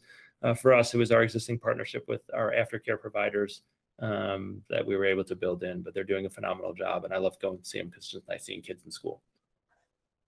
Is that a follow-up, Ms. Stancer? Mm-hmm. Is there any thought about doing a similar kind of thing for students, older students? So at the current time, it's limited to K-8. We started at an elementary level, but the state, I think I got this right. If not, Dr. Guevara, she's probably watching, will text me, and that'll be good, and I'll correct myself. But I believe the state loosened some of the requirements. So typically, programs that were typically K-6, in terms of their licensure from the state, they were given additional flexibility. So there is a little bit of additional flexibility that way. But these are relatively small programs at this moment in time. And they got approved for a certain number of students when we weren't sure when students were coming back, and we had a plan for, at this point, many students being back in the district. So I think when we talk about future next steps, I can speak to that a little more specifically about, what we might be thinking about. Mr. Demling? Yeah, so comment, a question. So when I look at all these this bulleted list of interventions, I see staffing, staffing, staffing, staffing, staffing. You know, we talk about individualized outreach, individualized schedules, personal check-ins, case management. You need people to do that, right? And a couple weeks ago, we just had a pretty sobering intro to our town finances, where we were told that right now we're penciled in for level funding, which means we're going to cut staff and services for FY22. If I mean, I'll just put that out there. That's the general what happens if you have, you know, if your costs go up and your money stays the same, you're going to cut staff and services. If that's the case, we're still a long way off from finalizing the FY22 budget. But because of that, and this goes to what Ms. Spitzer has said a few times, which is, you know, we're going to need to spend more money next year, not less. And this is a prime example of that, where even if we do an amazing job this year with shoring up this issue and re-engaging these students aren't going to start next year and just instantly, you know, pick up where they left off. We're going to have to help students re-engage, you know, and like this, if these interventions are effective, that need is not going to go away. And I feel like, you know, educating the public and the town and the decision makers that set the school budgets, this is a very important thing to be talking about, and to say, why do we need why do we not just level services? Why would we need extra services? But why do we certainly not want to have level funding? This is a prime example why. So I would just encourage you to keep that theme in mind consistently too. It's more than just a, you know, one presentation every X number of months. It's a consistent theme. I'm sure you'll stay on that. And I guess I had the same question about as Ms. Stancer did, but if you're going to get to it on the next slide, that's fine. But you know, the way that you describe the effectiveness of the distance learning centers, of how the kids come in and then the problem is effectively solved, that's very intriguing. And we like I think Ms. Seeger mentioned was it Ms. Kenny, that these engagement issues aren't just isolated to attendance, you know. And so the more that we can expand that opportunity for students to be there, that solves or it helps solve a number of problems that parents and students are experiencing with the current remote learning situation. So I'm very interested to see to where we can go, that how much we can expand that opportunity. Ms. Seeger. Yeah, I was wondering with these distance learning centers, which, yeah, I was definitely intrigued to hear more about those. Are the families bringing the students in, or is there busing? How does that work? It's a great question. So at the current time, it's the families are bringing the students in, but Dr. Guevara is working with our facilities department on seeing what we can do about expanding transportation access, particularly to higher density areas. And so we're working on that now. That'll get to you all are like, great, you're like little plants, moving me, not little, but like moving me to the next step. This is, but really this is looking back at what's been successful at trying to change the data over the last few weeks, since this became more apparent as a real issue, and we'll get to that. I think the thing I want to go back to Mr. Demling's point earlier is that, you know, our budget is frozen, you know, this year except for essential purchases. And so, you know, I think just to highlight, you talked about next year, and I just want to also just remind folks that we are really stemming purchasing this year because of some of the challenges we're facing and how expensive it is to try to do both, you know, what we planned for in person in terms of the amount of PPE and other things we bought, and how to service students in a remote environment is kind of, it's just the nature of it is challenging, and it's more expensive. So I just wanted to note that as well. Since we've hinted at the next page, maybe we'll move on and see and talk about that. Sure. So the one out of two is just that there's two slides of future action steps. So the first one is each school either defines or refines. Some schools already have some version of this, and that looks at attendance, and maybe it's an equity working group, but has a group that meets regularly to coordinate efforts.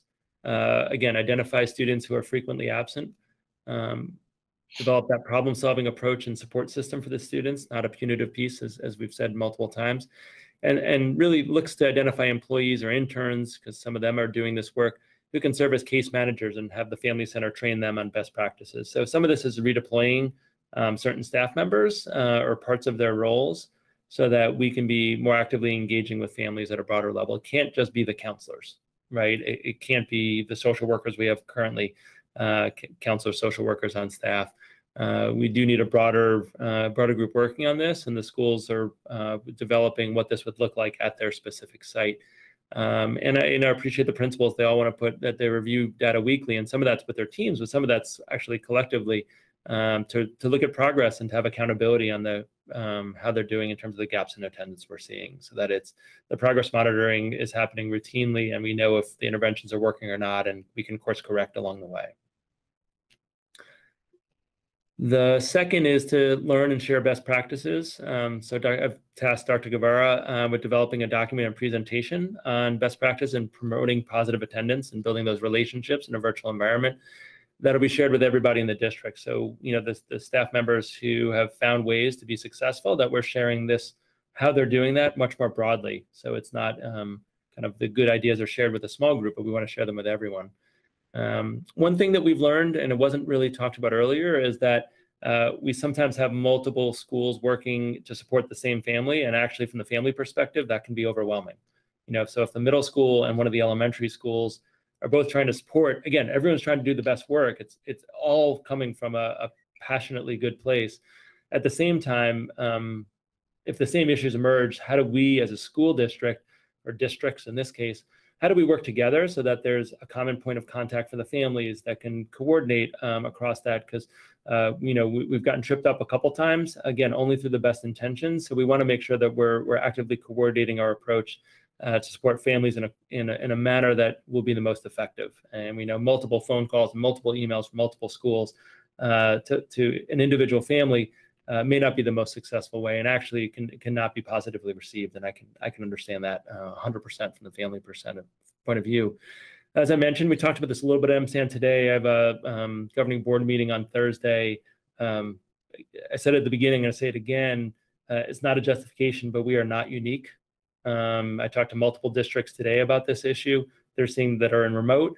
They're seeing, and they're not in New England, they're mid-Atlantic states, and they're seeing the same trends that we're seeing, and they're equally concerned. So, you know, it is really great to have the Minority Student Achievement Network for us to be able to collaborate with, to hear about what best practices are, to share what we're doing that's working well.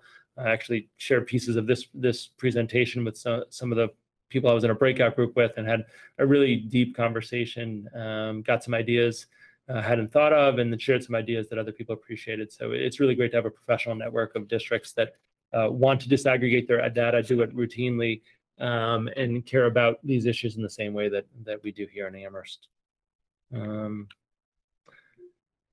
So we are exploring models. We've heard from a number of families about mental health support and the challenges sometimes of telehealth that way. So we're exploring models where students might be able to access in-person mental health supports that is in the MOA allowable for staff who want to perform that. And we've had some requests of staff who would like to meet with students, and we're trying to think of all the best ways to do that.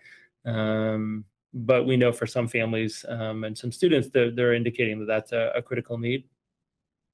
I talked about the virtual learning or distance learning centers. So we are starting to have discussions with providers of expanding access to their programming. That's not as easy as it seems. That involves staffing, space. If they want to expand, we have plenty of space. We've had spaces that we know what the ventilation is, but for them to expand, the spaces have to be visited by the state and approved by the state.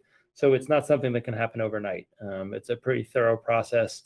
Our facilities team has been really helpful when that process is playing out, and in working with the providers to make sure the spaces are ready before the evaluators and auditors come in.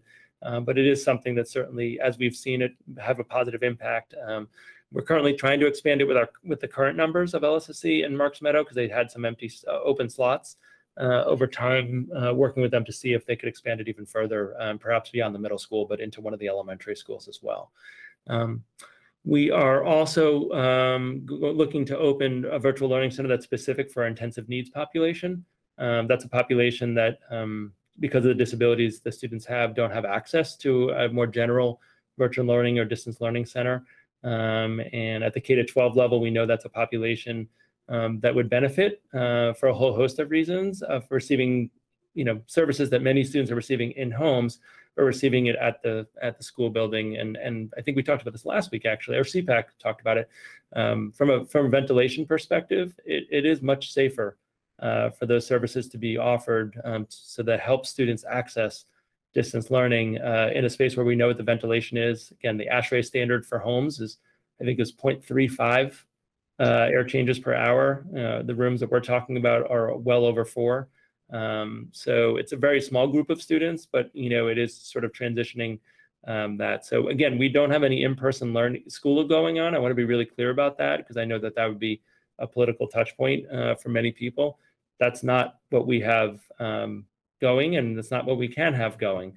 At the same time, virtual learning centers provide a different point of access, and they can offer different supports and then relying just on families or in-home services. So we are looking to see what we can do to expand both of those, and particularly looking at students who most benefit from those services.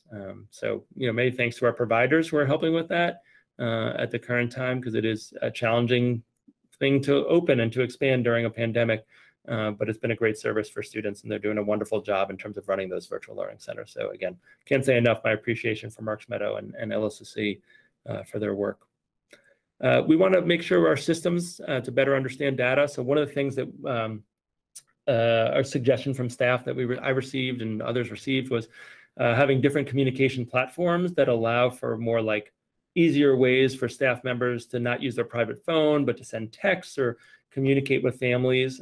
So we are exploring the Remind app, which is one of those. I think, to be really clear, without going too heady, that's a technical thing we could change. We also need to do some adaptive changes to improve the data that we're seeing. But, we want really smart teachers, paraeducators are advocating that we explore different communication systems. And so we trust their opinion on this and trying to figure out if there's any slight way we can use CARES Act funds, because this is not free to do that. So working with the town on that this week, actually, with Jerry Champagne. So we are trying to look at other ways we can communicate, again, to try to get off email. As for many students, that's not the most effective, or many families, it's not the most effective method. We're also trying to explore systems to understand engagement data. So, all the research would say attendance is proxy for engagement. The higher level of engagement, students who are experiencing a higher level, reporting a higher level of engagement, they tend to attend school more often, and students who are feeling disengaged from school tend to have more absences. So, many of our schools are using different systems where teachers are trying to self-report the levels of engagement they're seeing in schools. At the elementary level, looking at trying to take attendance in the morning and the afternoon, not just in the morning, which is the standard practice that the state recommends and what we typically do. So we are trying to understand the data a little more and see if we can refine it to get a little more at the root causes piece. From a teaching and learning perspective, we got a lot of feedback, as you saw, from staff members, from family members on the learning schedule. And so our elementary leaders and Tim Sheehan are meeting actually later this week to try to take that feedback and see, are there modifications or revisions that can be made that would help improve attendance and, really by improving engagement. One other piece that came out in the distance learning survey, I didn't talk about it earlier, but one of the key pieces was really the importance of feedback for engagement. That if students are receiving routine feedback, they're more likely to engage and more likely to be present. When students are completing work, especially in a virtual environment, which can seem really detached, if there's not active feedback that's being given, what we're hearing is that's contributing to students not attending. And so, that was part of the GOA, the professional development that all staff received. And we have some outstanding examples of that. And we want to make sure that the wonderful work that our staff's doing is shared and best practices are shared, because we do believe that actually is a critical component to all this. And lastly, we want to monitor progress on all the action steps, that it's not something like, oh, yep, we check, we did it. We want to do things and also then see the impact it's having. And attendance is actually, it's not easily quantifiable because of all the challenges I shared within the variables, but more than other things, it actually is pretty easy to track certain aspects of. And so that's going to be a critical component of all this. And those are the action steps we've developed. Again, we're open to anyone who's watching this, who's a staff member, as a community member, certainly any of you, please share ideas. We don't feel like we've cornered the market on ideas. We don't feel like that's actually the right paradigm to use. There was an email that this presentation that went out to staff members. I think it got out right as the meeting was starting, or a little like over an hour ago, because principals will be and school leaders will be engaging their faculty and staff on this work as well at the building level. And I think this data, when you look at a district, it's really helpful. And then when you get more local to the school, and that's where it becomes more real for most of our staff and faculty. And so all the principals have access and have that data at the school level and can share that with their school-based teams. So as they build out their action steps. And there are some differences between schools. Pelham's sees the most difference in patterns. But that school committee is not here tonight, so I won't reference them too much. Members are, but the Pelham school committee isn't. But the trends that you saw that were concerning are pretty consistent across schools. There's varying degrees, but there weren't huge disparities in the Amherst elementary schools or the regional schools with this. So that was a lot of me talking. I apologize, but I do think this is a super important topic for us as we're in a remote environment, and I think all indications that we will be for an extended period of time. And so I'm sorry for the long-winded nature of it, but I really didn't want to shortchange the importance of the work or what we're planning to do. And that's the last slide. Any questions, comments, observations? Ms. Spitzer? So thanks again for this presentation. I think it's similar to a lot of social problems in that where you see, I think it's called the hockey stick, so the only positive thing I'm going to say is that, I think it's something where it's not unique, as you said, that we're seeing these trends. And I don't think there are any trends that, are surprising us, but I think that what can be unique is the way we respond to them and what our district chooses to do. And so I'm really happy that we've taken the first step of digging into the data, trying to identify the individuals who need this additional help. Because if you look at a lot of other problems, it's kind of this hockey stick, I said, because everybody experiences problems with attendance or absence at some point in time, but there are a few folks who need these extra resources. So I think what we need to do is, even given this environment of budget constraints, it seems to me like it's totally logical that we do focus in and use those resources to support those who are having the hardest time accessing remote learning, because it is going to have potentially really long-term issues for these kids and these families. So I just want to say, thank you. And when we're looking forward in the budget, at least personally, I can't speak for anybody else on this committee, but I think this totally makes sense as an area where we do want to invest and do what we can to try to close these gaps, because I don't see a end in the short term to remote learning. And so as long as we are in this type of environment, I think it's imperative that we do what we can to support these kids and these families. So thank you to everybody on your team who's working on this, and thank you for bringing it to our attention.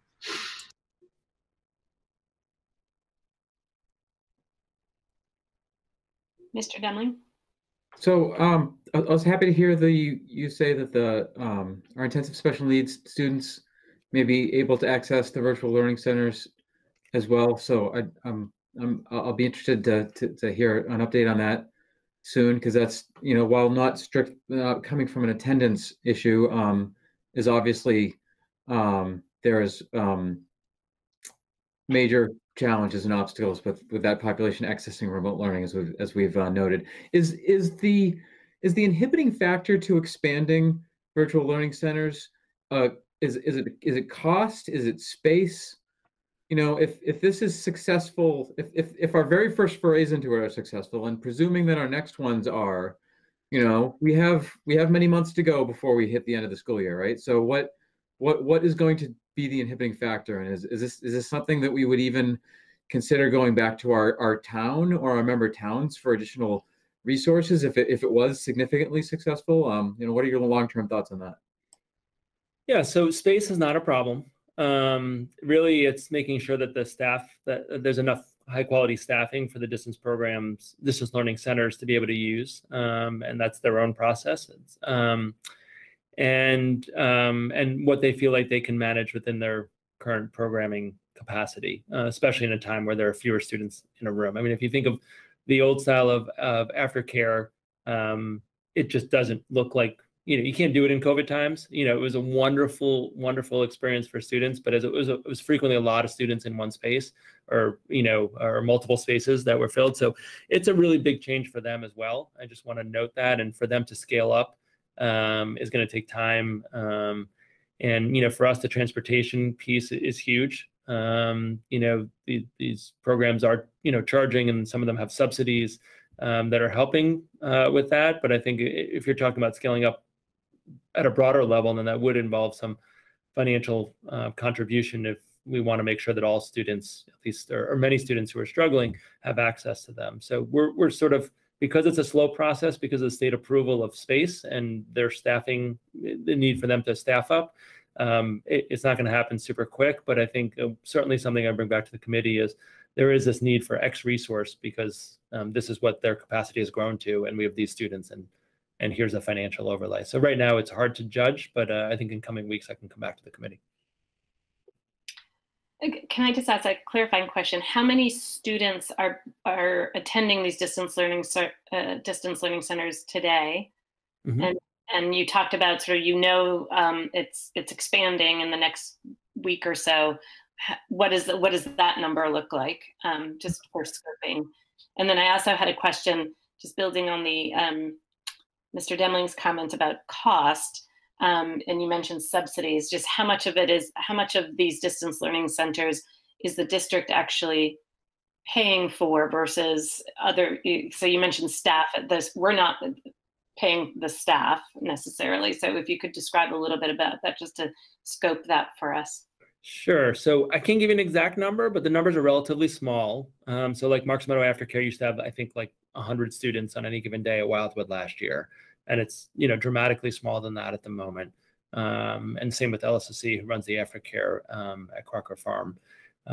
So they're running the programs independently. For the intensive special needs, that's not quite possible. So we are supporting providers to provide that support for our intensive needs population. So that one is being supported by the district, because outside providers, those two outside providers they're not staffed that way. So there is a difference between kind of the three providers, but at the current time, really what we're giving is in-kind space and support between Dwayne and Marta. So, but that's something, the numbers I can get back to you on later this week. I know Marta would have it on top of her head, but it's a really important thing in here. It just wasn't the whole presentation, so I didn't have it ready for you tonight. My apologies. Yep. Ms. Dancer, I see your hand. I just wanted to say thank you for bringing this to us, and I think it's really good for the public to have this information. I think for people who, and hopefully our community cares about the education of all our students, it will help us have more support if they can actually see what's going on. I look forward to updates as you work on this, and I also can't help but think that what you're learning now may help when we go back into the classroom. So while this is not a good thing that's happened to have you really look at this, it may be a long-term thing that's going to benefit students as well. Thank you. Ms. Kenny, did you have your hand up earlier? No, okay. Any other questions on the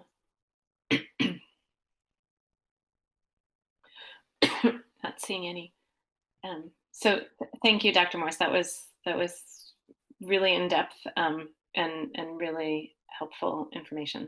Thank you. Yeah. So our plan will be to come back to you with updates on both the data, but also what interventions have proven successful, right? So these future action steps, we want to take them in the near future, but they're not done today, right? The Remind app, I mean, just that's the easy one to talk about. It's Mr. Champion's investigated, but then, if we are able to find CARES Act to fund it, then we then have to do it, it has to get set up by our other staff. So these things they're all sort of works in progress, but it's really directly related to what we heard from students and families and staff and others about what the root causes are, and we need to do better. Do better for our kids. We're going to be the long-lasting consequences of not. And I think this was referenced in multiple committee members' comments tonight. Are really large, and so that's our action plan, and we'll come back and keep on talking about this with you and the public.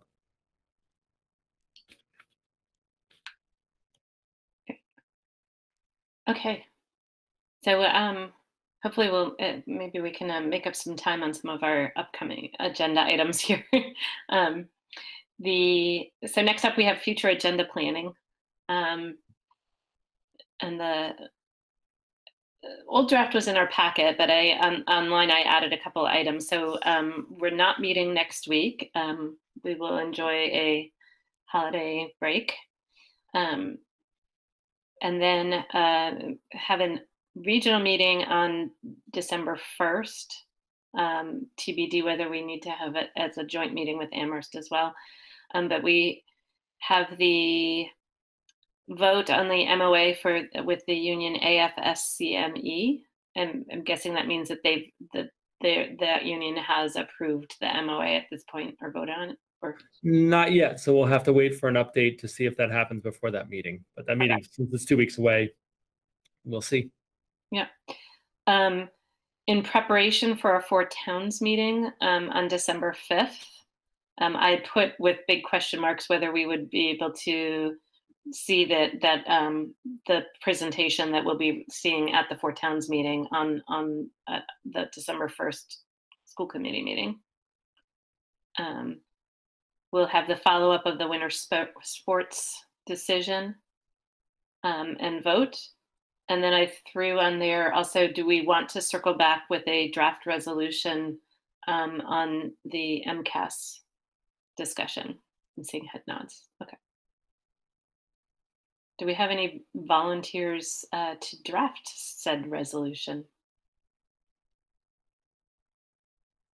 Mr. Demling? Yeah, I mean, I won't get too creative with it. I'll just sort of merge the available content from the Comerford one and the MCAT and the MASC one, and then we'll, pick and choose what we want. That sounds great. Thank you. Are there any other items? I feel like we should have as a regular item a JLMSC update, unless we want to just handle it within the school committee announcements. I'm seeing thumbs up, so that sounds good. Okay. Mr. Demling, and then Dr. Morris. Yeah, based on everything you just said, this is probably too much for one meeting, but we had some public comments sent to us recently about the Comandante's sibling policy related to whether we wanted to revisit that or not. Just wanted to get it on our radar for us to come back and discuss.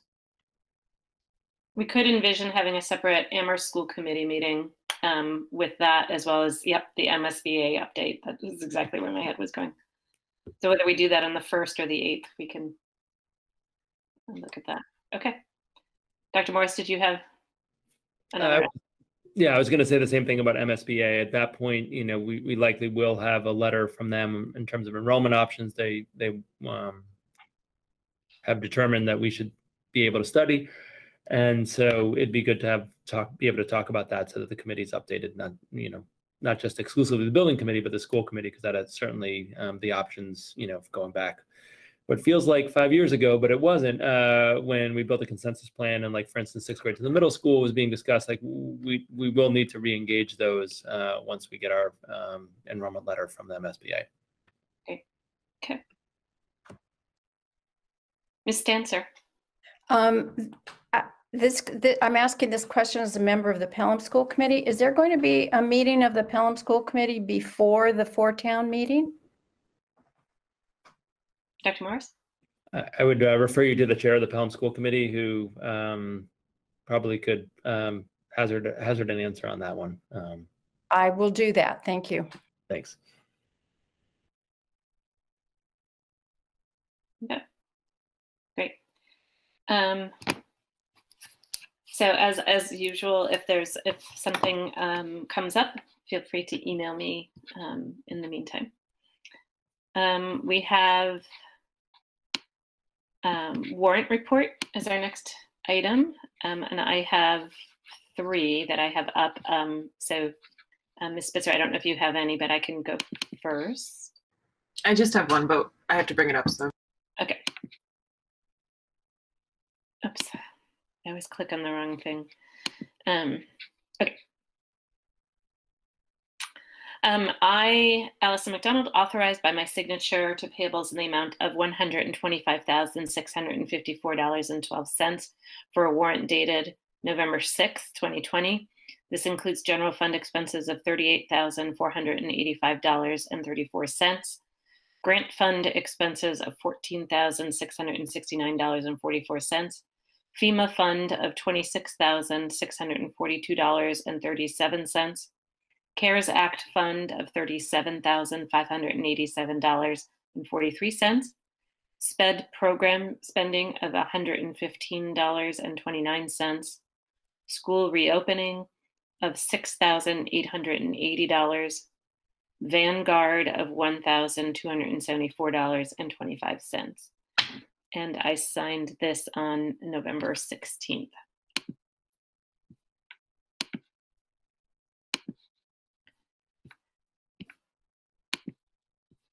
I also authorized by my signature payable for a warrant dated November 18th for payroll in the amount of $673,973.95. And I signed that on November 13th. And I have one more.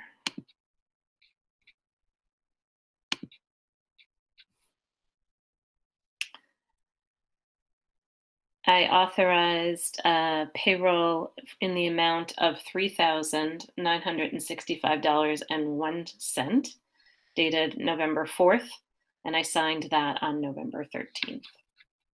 And that is all that I have for Amherst. Ms. Spitzer? Yep.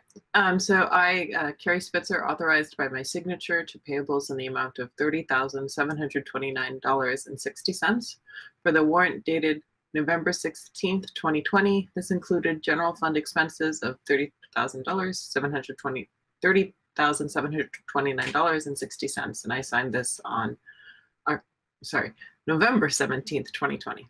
And that's it. Okay. And I don't believe we have any gifts for tonight to review, so we'll move on to item number 11, which is to adjourn the Amherst School Committee. So I will move to adjourn the Amherst School Committee. Is there a second? Second. I think I heard Mr. Harrington first, so he wins the gold star.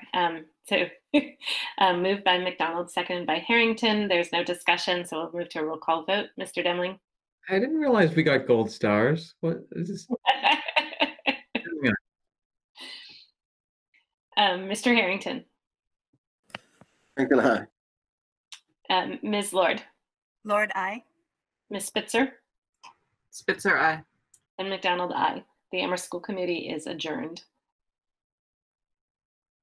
And seeing that we have our guest, would folks be amenable to making a quick agenda swap and start with item number 13?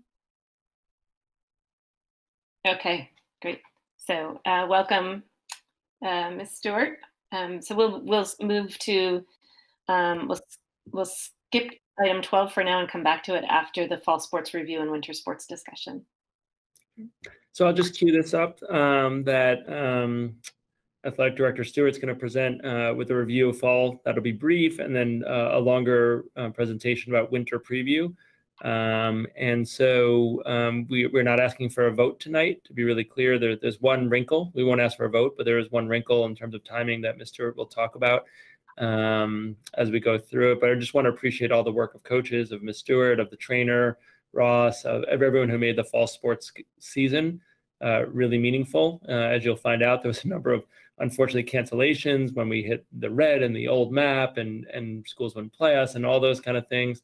And yet, you know, I know you've received a number of emails, probably just to your school committee email account, but also the public comment, but just how meaningful it was for students to be able to build that relationship, to be active, to be physical, given that they weren't in school, was really helpful for their mental health. So just want to appreciate all the folks who made that happen.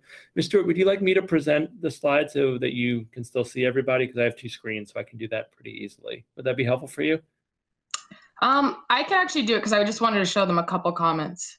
Okay, sounds good. Okay.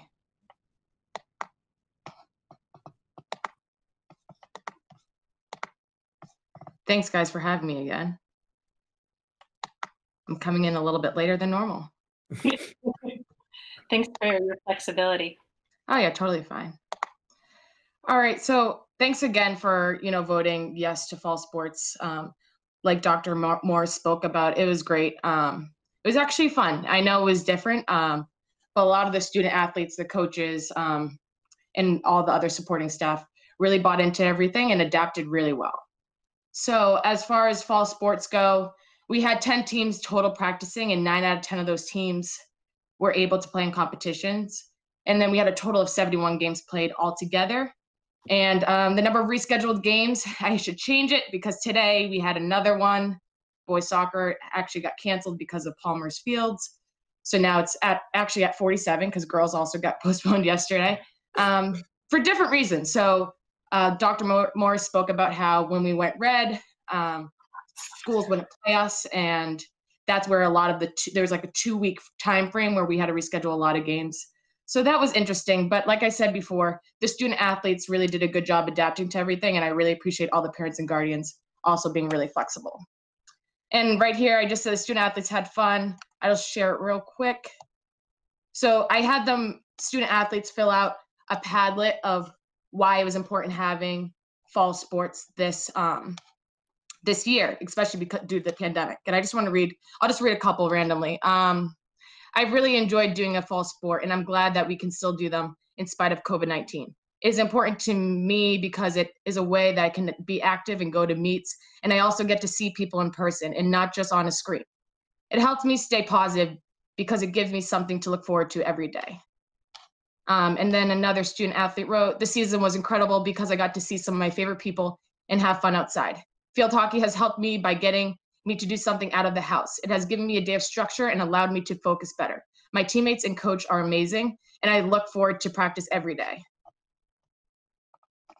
So I just appreciate you guys can take time. You guys have the link right there and read some of the comments that the student athletes had. But it was great. That picture right there of Mayori right over here on the right, our volleyball player, that was in the Boston Globe. I don't know if any of you guys got that, but it was on the front section of the sports cover. So that was awesome too. We had a lot of media there because we were outdoors. As far as the timeline goes for winter sports, we're looking at modifications from the MI coming out by Friday or earlier next week. Hopefully we'll have a better idea of what modifications are going to be for each sport. The PVIC board of directors have already put out an announcement though, and one big one being that the start date for winter sports has been pushed to January 4th. So we would have to wait for the exception of girls ice hockey, which is new. I'll talk about that a little bit later, but we're planning on doing that on November 30th. However, we do need a vote. So our student athletes who are registered, we have 2, it's a co-op that are registered right now from Amherst Regional High School. They will have to wait until they are approved. So more about the PVIC Board of Directors announcement. They talked about the bubble competition continuing. So this fall, the bubble competition, we just played against certain schools and stayed within our bubble. We didn't go outside our bubble. Each sport had different bubbles except for cross country and soccer. They were in the same bubble, and then field hockey and volleyball were in different bubbles. Again, start date would start later. It will end, unfortunately, at the same time. So it is a short season, which means that all the team sports, basketball, swimming, ice hockey, will have 10 to 12 games, and skiing will have 5 to 6 contests. Unfortunately, that was probably one of my biggest, not complaints, but, you know, just they wanted more games and they wanted more competitions. But unfortunately, with the limited amount of time, we are limited with the number of games that we are allowed. Spectators, they're telling us that we can follow state guideline recommendations similar to fall. And then out of season coaching, there will be no out of season coaching during this winter season. And I don't know if you guys were aware, but we didn't have spectators this fall. The only day we did have spectators and they all got lanyards were senior days, and each student was allowed the amount that the state recommends. Activities allowed by risk level. So you guys will see this slide deck is similar to what you guys saw on my first presentation this fall. So these are just the activities that are allowed based on the risk levels of each sport. Level 1 being the least amount of activity that students are allowed to do with one another, which includes non-contact workouts, individual skill and drills, all the way up to tournaments for outdoor sports only. As far as limitation guideline goes, the risk levels for sports hasn't changed. So when you saw that there was a sport that was high risk in the beginning of the fall, they're still high risk now. However, they can still be played with modifications. So low risk can play and participate in 1, 2, 3, and 4, and high risk and moderate risk can participate in 1, 2, and 3 with modifications. So typically every winter season we have basketball, hockey, indoor track, alpine, Nordic, swim and dive. This year, indoor track is not going to happen. I will touch upon that a little bit later, but unfortunately the space availability is not there. And just looking forward to the future, we are still looking at football being in the floating season and any sports possibly that we won't have in the winter. We just have to keep in mind other schools that possibly won't have winter sports as well, just so we know that we could have some competition. And then obviously we have spring season that will happen right after the floating season. So as I said before, you'll see some blanks, MIA modifications to be determined, which I hope I can get them to you guys by Friday at the latest, if not next week. And yeah, alpine skiing is low risk. So that means they can participate in levels 1 through 4. Our alpine ski team currently, they currently have all their competition at Berkshire East, and all their sport guidelines are right here on this link, so you can click on it if you have any questions or want to review them. We also have a lot of their training in the weight room as well. And fortunately, the weight room has come back with the recommended numbers and more. So that's great for the ACH, the air chambers per hour. And so we will be looking at putting them there as well, as they usually are, to train. Basketball is a little bit of a different story. As of now, we know that our courts have not met the recommended for ACH air chambers per hour. However, we're looking at modifications. When I say we, I've been working really closely with our director of facilities, Rupert, and we're looking at modifications and repairs under all these underperforming spaces, and have some outside contractors coming in to do some improvements and modifications to these areas. So I know Rupert's really helping me out a lot. I'm learning a lot of new things, and it's great. And basketball, yeah, like I said, high school and middle school. So we're looking at fixing those spaces.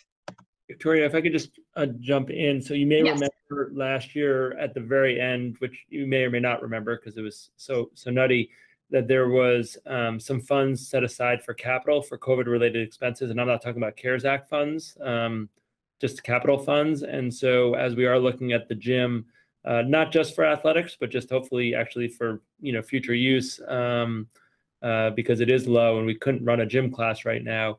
If we wanted to, Rupert has 2 potential fixes or solutions to the challenges, as Ms. Stewart described.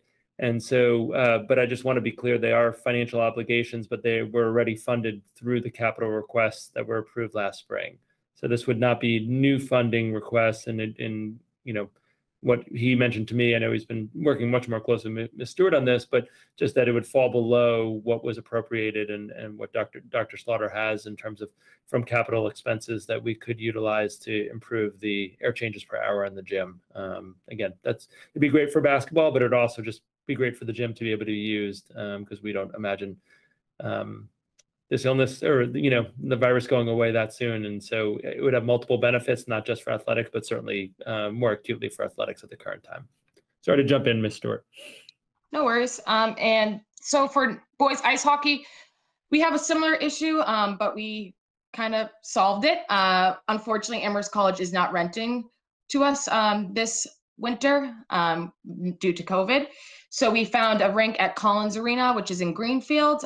They're willing to rent Financially, it's fine. It's looking good compared to what we also get with Amherst College. Amherst College is very lenient and very nice when they're giving us their rink time. But because this is a shorter amount of time, this will do just fine financially as well. And these rinks have guidelines as well that they're following. And I know you guys probably already know that sports are already going on outside, all these sports that are being played. So that's just something to keep in mind as well. Girls ice hockey. So this is fun and exciting and new. We have a co-op with Pope Francis, which includes 8 different schools. Amherst, Pope, Northampton, Frontier, Hopkins, Chicopee, Taconic, and Pittsfield. So as of right now, Pope is the one that's in charge of this. They have the most girls. So they are the ones that took the lead on this co-op. The start date would have to start on November 30th, as long as MI doesn't push it back on Friday, just because there's a limited amount of teams in this area. So like I said before, the January 4th start date was determined by the PVIC. So that's our league that's here locally. So unfortunately, that means our girls hockey team would have to travel a lot more in order to have competition. The only other school that's nearby in Massachusetts is Long Meadow, which is, they also have a co-op with a lot of other schools as well. So they would be looking at going to Eastern Mass, and I put their tentative game schedule right there. And they also have a lot more facilities that they go practice in. They will practice in Sear, Olympia, Fitzpatrick, and they would also practice at MassCon Training in Agawam. So those are 4 facilities that they would use for hockey. Victoria, because this isn't the only sport, although maybe it's the most acute issue, can you describe what a co-op is and how many of our sports have some level of co-op status? Yeah, so usually, so it's a school, so a co-op is just when someone else joins another program because we do not have enough to fill a program. So we had a co-op last year with Granby. We didn't have enough kids that wanted to go play there. So then now that co-op is over. However, we do host a lot of co-ops as well. So I think in the public comments, you may have seen some Hopkins parents, I think, wrote in from what I read. And they are in our co-op because we didn't have enough to hold a whole swim team. And the Hopkins kids really brought in a good amount of kids, and it helped our program, and it builds with numbers. And hopefully more of our own student athletes will see how fun it is to join the swim team and join that. We also have one with our boys ice hockey team. We host it, and we have Palmer and Hopkins joining with us for our boys hockey team too. So that is what a co-op is. So it's just an opportunity for our girls to be able to play girls ice hockey instead of just being on the boys team. And I forgot to say, I think before, but ice hockey is the same as basketball. So that's levels 1 through 3. So basically basketball and ice hockey, even though they're seen as high risk sports, they can participate in games with modifications, which aren't out yet. So indoor track, which is seen as a moderate sport, unfortunately, there's no season this winter. The rental space is not available. Typically, we as in the PVIC, rents out Smith College. Everyone pays in to the PVIC, and they run the whole indoor track meets. And unfortunately, Smith is also not renting out to anyone. So therefore, indoor track has been canceled for the season. Nordic skiing is also seen as a low-risk sport. They participate in competition at Notchview. Other than that, they will be practicing at our high school. They also use the weight room, and they're levels 1 through 4, so they can have tournaments as well. So that's just something to keep in mind. And swimming. So swimming, that's an area that still needs to be tested at the middle school. So I know that's on Rupert's to-do list before Thanksgiving, I believe, as one of the areas to test. So I don't know anything about that area in particular. However, we're hoping that comes out well too. So they can also participate in levels 1 through 3 with modifications. If I could add to that one, Ms. Stewart, just the other thing to note is right now, the pool was drained last year and never refilled. So there's some additional challenges with the pool. You know, I talked to the town. I talked to actually the town manager this afternoon about that. An additional challenge that I'm hearing from others as it relates to swimming, and I'm not trying to play my cards about what I would recommend and what I think you all should do, but it's a challenging sport in terms of use of locker rooms. Some of the other sports are a little easier to imagine not using locker rooms. And so the modifications for swimming that I've heard about from other superintendents don't just involve actually in the pool area. It involves entry and access to the pool, and how that goes when it might be like 0 degrees out and you've been in a cold pool swimming. So I think the modifications, I'm looking forward to seeing them, because I know that it's not as much the actual swimming that many superintendents are concerned about. It's much more everything other than the actual act of swimming. And I know other places have worked it out. I'm not saying it can't work, but I just want to note that the two variables here are, one, the pool has no water, and we'll get the air testing results back and take some next steps, but also kind of the nature of swimming and the nature of locker rooms in terms of community spread, based on what we've seen, not particular swimming, but locker rooms and gyms have kind of, those kind of spaces have not been they've been problematic spaces. So those are some of the modifications. I just wanted to make sure I brought in the modifications. It's not just the competition, it's actually the whole kit and caboodle of from walking the building to leaving the building, what would that look like? And that's everything. So I can take any questions that you guys may have. Mr. Demling? Yeah, I mean, I just want to say briefly, thanks for putting this together. I think the structure, following the same structure as last time, is really helpful for us. I'm sure once those guidelines drop, it'll be a very engaging time of active discussion. And just from my point of view, when we make this decision, I rely heavily as input on what your take is, and what Dr. Morris's take is, and how your coaches are feeling. And obviously the guidelines that we get from the state in terms of like what has to happen to be safe is one take, right? It's what they think is safe, and then we sort of have to reality check that against how that implements in our environment, in our facilities, and with our way of doing things. When we vote next time, I look forward to hearing that feedback, from you and from Dr. Morris and from you coaches, and putting that all together. Obviously from the input from the students and the families, we understand what a challenging year this is, and we want everybody to have like a great time, right? And a fulfilling experience. But want to do it safely at the same time. So look forward to that. Thank you. I would, maybe this is just a clarifying question, but when we're approving and voting on this, we're not actually getting involved in sort of what are the requirements for gameplay or practice. That's not what we're talking about. So the modifications to the sport that the MIAA is input for us to consider, but we're not going to be discussing the merits of those modifications beyond sort of facilities and coaching and all the other things around that we can discuss, because I don't think that's really within our scope. Yeah, I think the only caveat I'd have is the modifications may, I'm just going to say it. So you may collectively or individually say, based on the modifications, I'm not comfortable with that sport happening. Yeah. Right. So that's the only caveat I want to say. Like, I don't want to suggest that if any individual committee member feels like the modifications aren't sufficient for you to feel comfortable moving forward, you certainly should have that in your calculus and your decision making. And I think maybe that's the conversation we could have next time when we have that, is much like the spectator piece in the fall, right? We got really clear feedback that the committee didn't want to have spectators at games with certain exceptions, and that Victoria talked about. And so, I just wanted to kind of hold that. And I think the other thing that is really critical, and we'll think about timing, especially given the later start, except for girls hockey, is to a certain extent, it's dependent on what everybody else does too, right?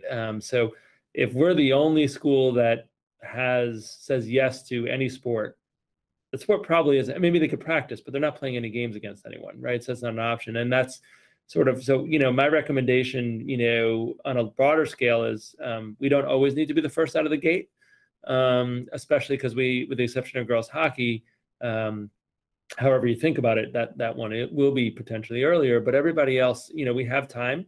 We have till early January, and not to feel like if you all need more time to discuss it or consider it, or we need to get, hear what other communities are doing. I think the nice thing about the later start is you have a little bit more time. And I'm not trying to, I know many families are anxious for this information.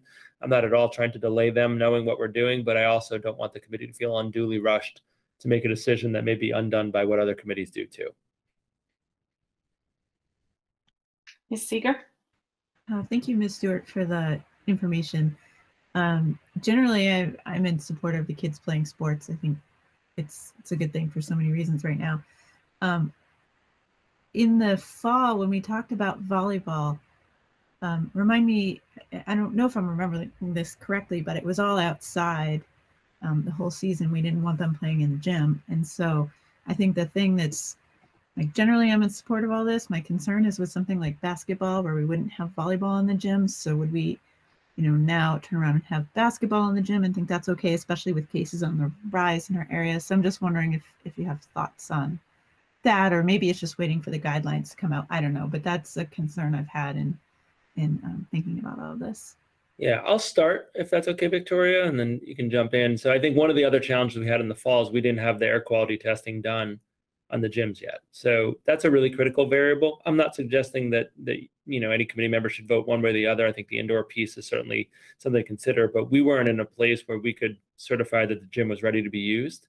And what we found out more recently is it's not ready to be used, and we're working on solutions. So that wasn't in place in the fall. So in terms of the volleyball piece and practicing and playing at home, they were outside on site, but part of that was, in my opinion, was that we didn't have the data we needed to share with you so that you could make a more informed judgment. Ms. Spitzer? Yeah, and sorry, Ms. Stewart.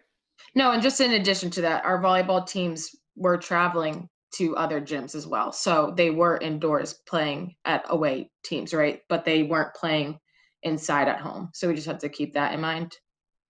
Obviously, it'd be tougher to play basketball and practice outdoors in the winter and then travel and go indoors. But we just have to keep that in mind. Ms. Spitzer? Thank you. So thank you so much. I really feel good about our decision to allow sports in the fall, and I'm going to be quite open right now that I'm feeling very, very nervous about the idea of having sports in our current environment with cases rising so much. And particularly the indoor sports. So I guess one of my questions is, with football, we postponed that. And so is there any reason? I was looking at the list of sports that would be in the spring. And again, I'm really glad that we don't have to make this vote today, because I think, as with everything in the pandemic, things are changing rapidly. But what is the situation?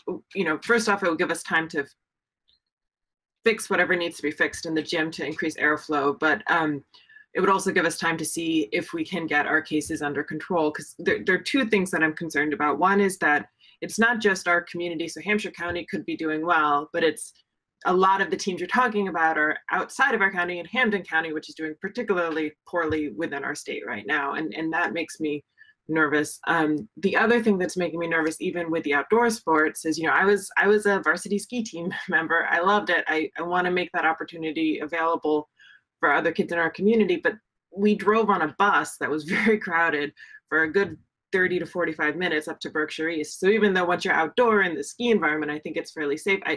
It seems to me like the inequalities we'd be reinforcing by allowing only the outdoor sports, and then potentially requiring folks to, like, how do you social distance on these charter buses? I don't know if it's still taking a charter bus, but when I was a kid, we'd charter a bus that would go up. Maybe it's just the 5-star buses now. But anyways, I could see, like, oh, everybody gets their own ride, but again, that's creating all of this other inequality. So those are my concerns. So I guess one thing I'd ask is, are we going to, I know people were canceling with us last season because we were in, quote unquote, the red. Or is that something that we would potentially be doing, especially with the sports where we have longer and then what are the ideas of mitigating? I know we have rules about the actual play of the sports. Are there rules about getting to, say, the ski resort where the kids are going to race? And assuming, like, are there any thoughts of kind of a plan to get kids outside and exercising in the event that we would vote not to allow indoor sports? Because I think the exercise component, the camaraderie that's building is really important, but it's feeling really unsafe to do these types of things indoors right now. So sorry, that was a lot of questions. Thanks. I think, one thing maybe you could talk about, Ms. Stewart, is the bus and how the bus situation, worked in the fall and how might it work in the winter. Yeah, so I'm assuming that we'll just keep following the DESI guidelines that we've been following for the bus rides. It's pretty clear on the buses, our bus drivers and facility department did a great job marking where our students should be sitting. Ben, do you have more to speak on that, or do you just have okay. I just didn't know because I know you're in that department. So I would just say we'll continue to follow those guidelines with the travel, which is 23 kids on the bus. And including their coach, whether we need to get more buses, and parents and guardians who felt uncomfortable, they were allowed to drive their student athletes to these events if they chose to do so. So that's always an option. The windows are kept open at all times. It's going to be a little chilly, but they're on the slopes anyway. So I think they hopefully will have the right equipment to stay warm on the bus. Mr. Harrington. Yeah, so I didn't have anything to say about transportation dealing with that, but I'll use that as a segue into my next question. With the sports like hockey, the girls will be traveling to Springfield, I imagine, to practice, and then the boys team would travel up to Greenfield. I assume we would use our transportation to do that, like whether it's 5-star or in-house. Is that sort of the plan, or? Typically, they would just get their own transportation to practices. We don't give transportation to practices. So I've already spoke with the hockey coaches as well for the boys side. As far as the girls go, there's 2 student athletes that are registered right now to play with Pope, and they would normally just get their own transportation to practice.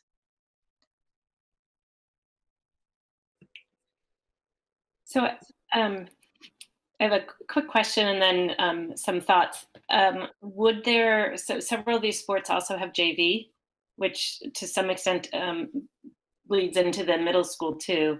Would those be going forward as well, or is that TBD? For certain sports, such as boys ice hockey, I imagine there not being a JV team this year, unfortunately. Normally, we'd have to use a waiver anyways to make a JV team. So we would definitely have, a tryout like normal, and then the varsity team will be chosen just because we have limited ice time. Again, Amherst College normally gives us a lot of ice time, and this year we just are limited with that space and area. As far as I'm trying to think of other teams, basketball and girls basketball, they normally have JV programs as well. There's less kids that showed up for the fall anyways, as is, so I can see JV teams being a little bit smaller, maybe only having one boys JV team, and if there is a girls for basketball, having that as well. Okay. So I just had a couple of observations. I think one of the biggest one that would be helpful probably for us as we consider this is that for most or many of these sports, a lot of these kids are already playing these sports on club teams, and they're playing on teams with kids from multiple towns. So they're not playing exclusively within Amherst. They're not playing exclusively within Hampshire County, both in terms of who's on their team and where they're practicing. So, as many of you know, but I will just, full disclosure, I have a hockey player and I have a swimmer. So the hockey player is, they're practicing at rinks. All of the rinks that Ms. Stewart named, they're practicing and attending games there and playing teams that are coming from Eastern Mass all the time, as well as across the entire Pioneer Valley. So that's happening right now. And so many of these kids that are playing on these teams would also, so when we think about co-op sports, the kids that are playing co-op are also playing with our Amherst kids on these hockey teams as well. So they're already sort of exposed with each other.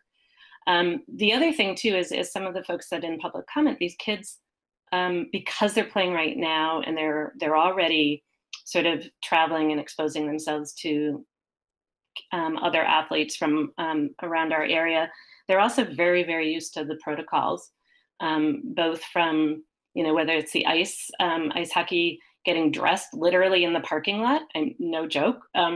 They are stripping down, and it wasn't warm this weekend, and getting dressed and just walking in and putting on their skates at the rink.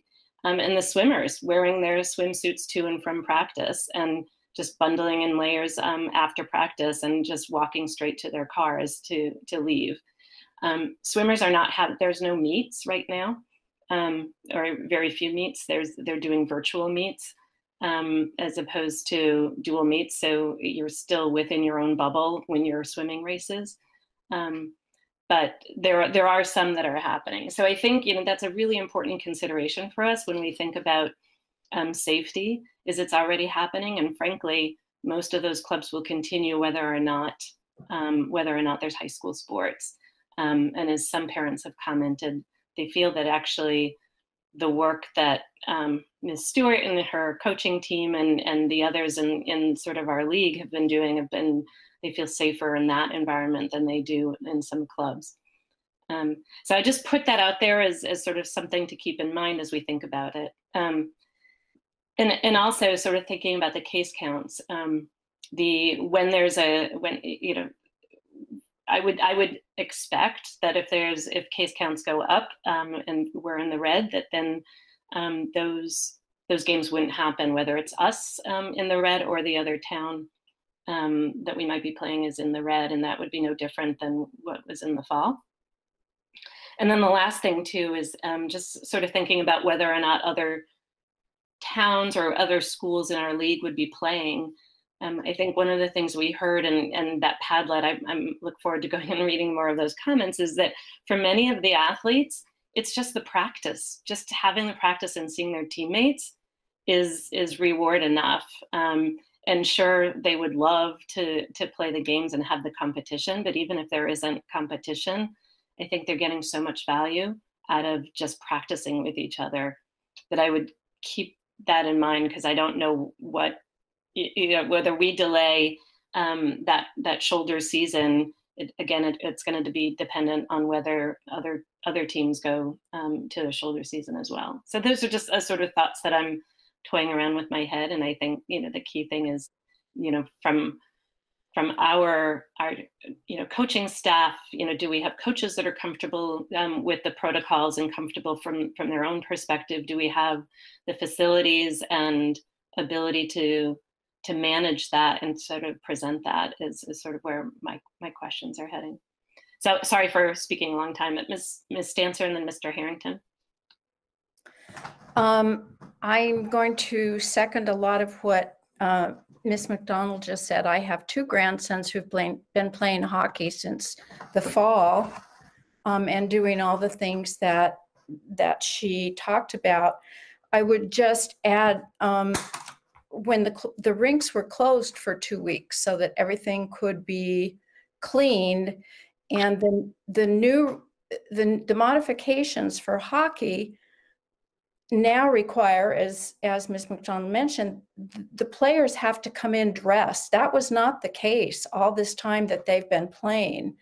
And I also understand from one of my grandsons that referees have been giving penalties and disqualifications if any player or coach or team does not follow the guidelines. So they're very serious about making sure that the players are doing what they're supposed to be doing. But the guidelines are going to be much more strict than they were this fall.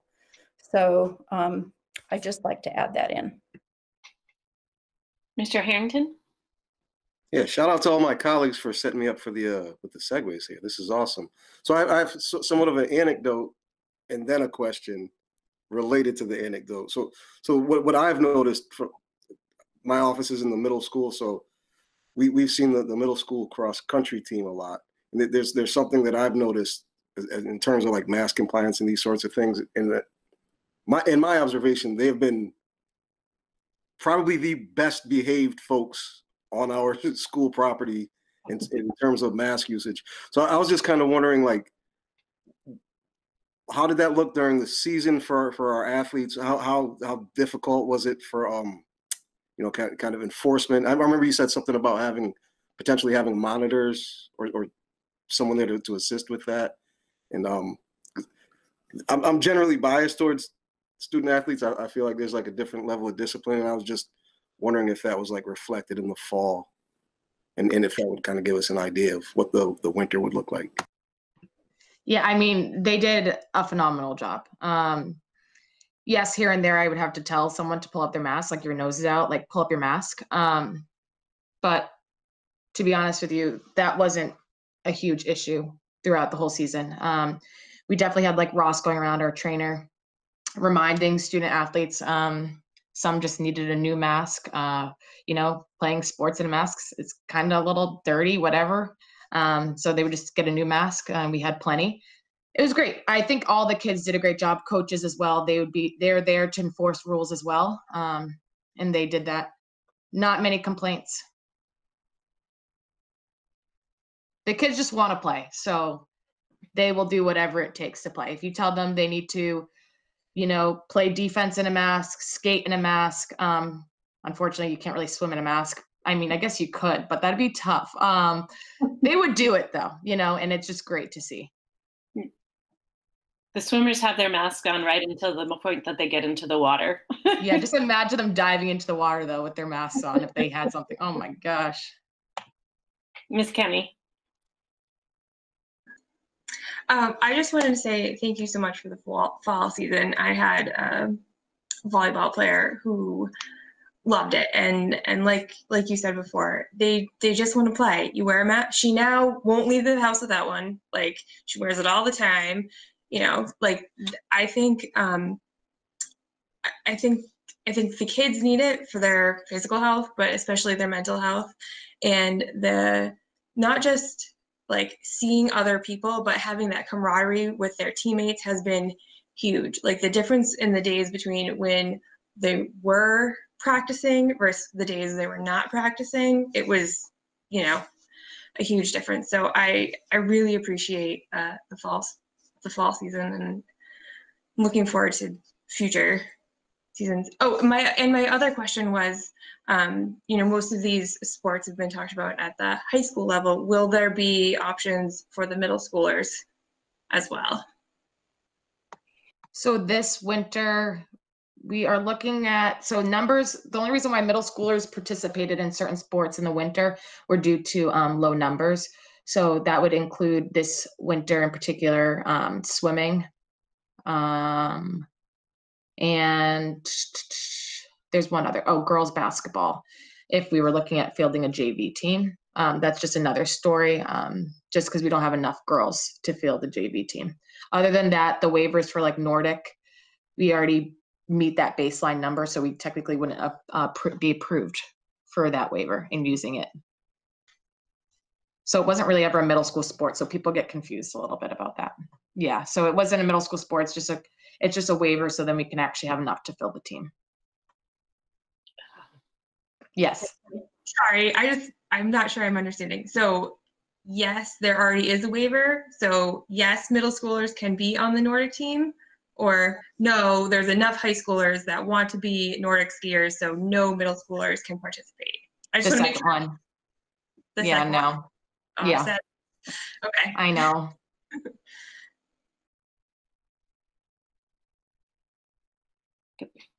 Any other questions?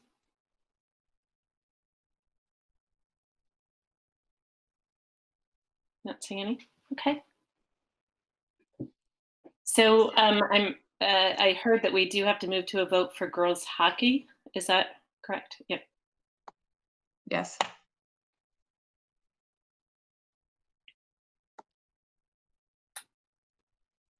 The other option, if the committee doesn't feel comfortable yet voting, is, you know, you could schedule a meeting between now and November 30th. I'm not suggesting that you need to, but it just, reading facial expressions, it's another option. Not that anyone wants another meeting, perhaps, but if people feel like they need more time, it's the 17th now. I know there's a holiday that many people celebrate next week, but not everyone. But it is a state and federal holiday, so you couldn't meet on that day. But if there were more time, if people felt like they needed more time to consider, it is an option. Again, I'm not pushing that option, just suggesting that it exists. Mr. Demling? I move to approve girls hockey for the winter 2020 season. Second. Moved by Demling, seconded by Kenny. And we'll move to a roll call vote, unless there's further discussion. No. Mr. Demling, Demling, aye. Mr. Harrington, Harrington, aye. Ms. Kenny, Kenny, aye. Ms. Lord, Lord abstain. Ms. Seeger, Seeger abstain. Ms. Spitzer, Spitzer abstain. Ms. Stancer, Stancer, aye. Mr. Sullivan, Sullivan, aye. and McDonald, aye. So the motion passes 6-0 with 3 abstentions.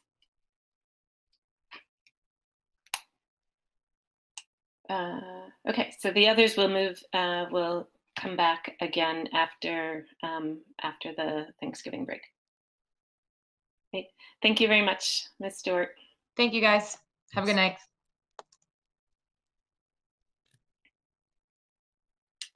So now we'll circle back to item number 12, our high school graduation requirements for the class. I believe it's the class of 2021 and beyond. Correct. Yep. Yep. So we discussed this. Oh, sorry. No, please. We discussed these at our meeting last week. The memo is in our packet again. Oh, and thank you. Dr. Morris is going to display it for us to remind us. I don't know if there's, did you want to add anything, Dr. Morris? Nope, there was, based on the discussion last time, there were no recommended changes. So this is exactly what you looked at last week.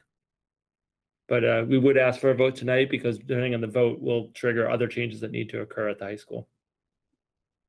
Okay.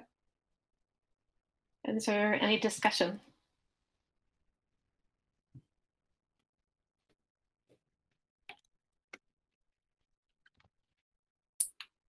Seeing none, then I will move that we approve the proposed revised graduation requirements for Amherst High School beginning with the class of 2021.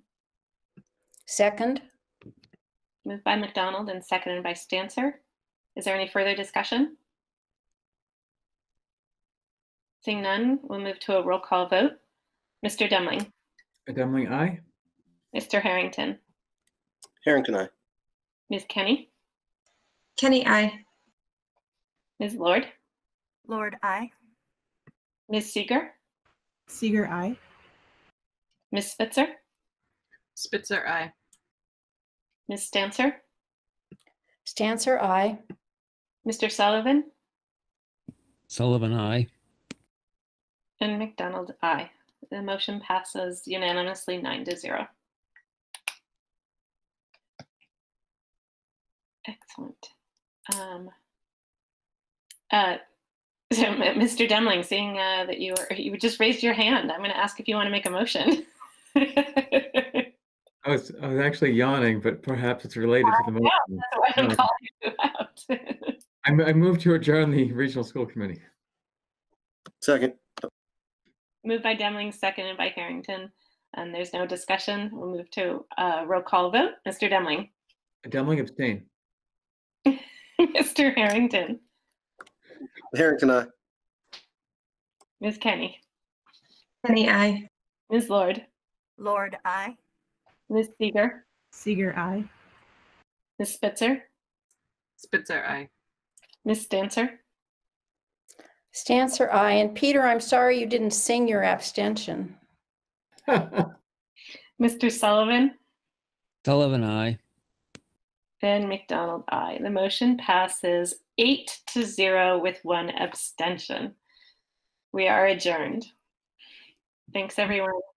Good night, Margaret.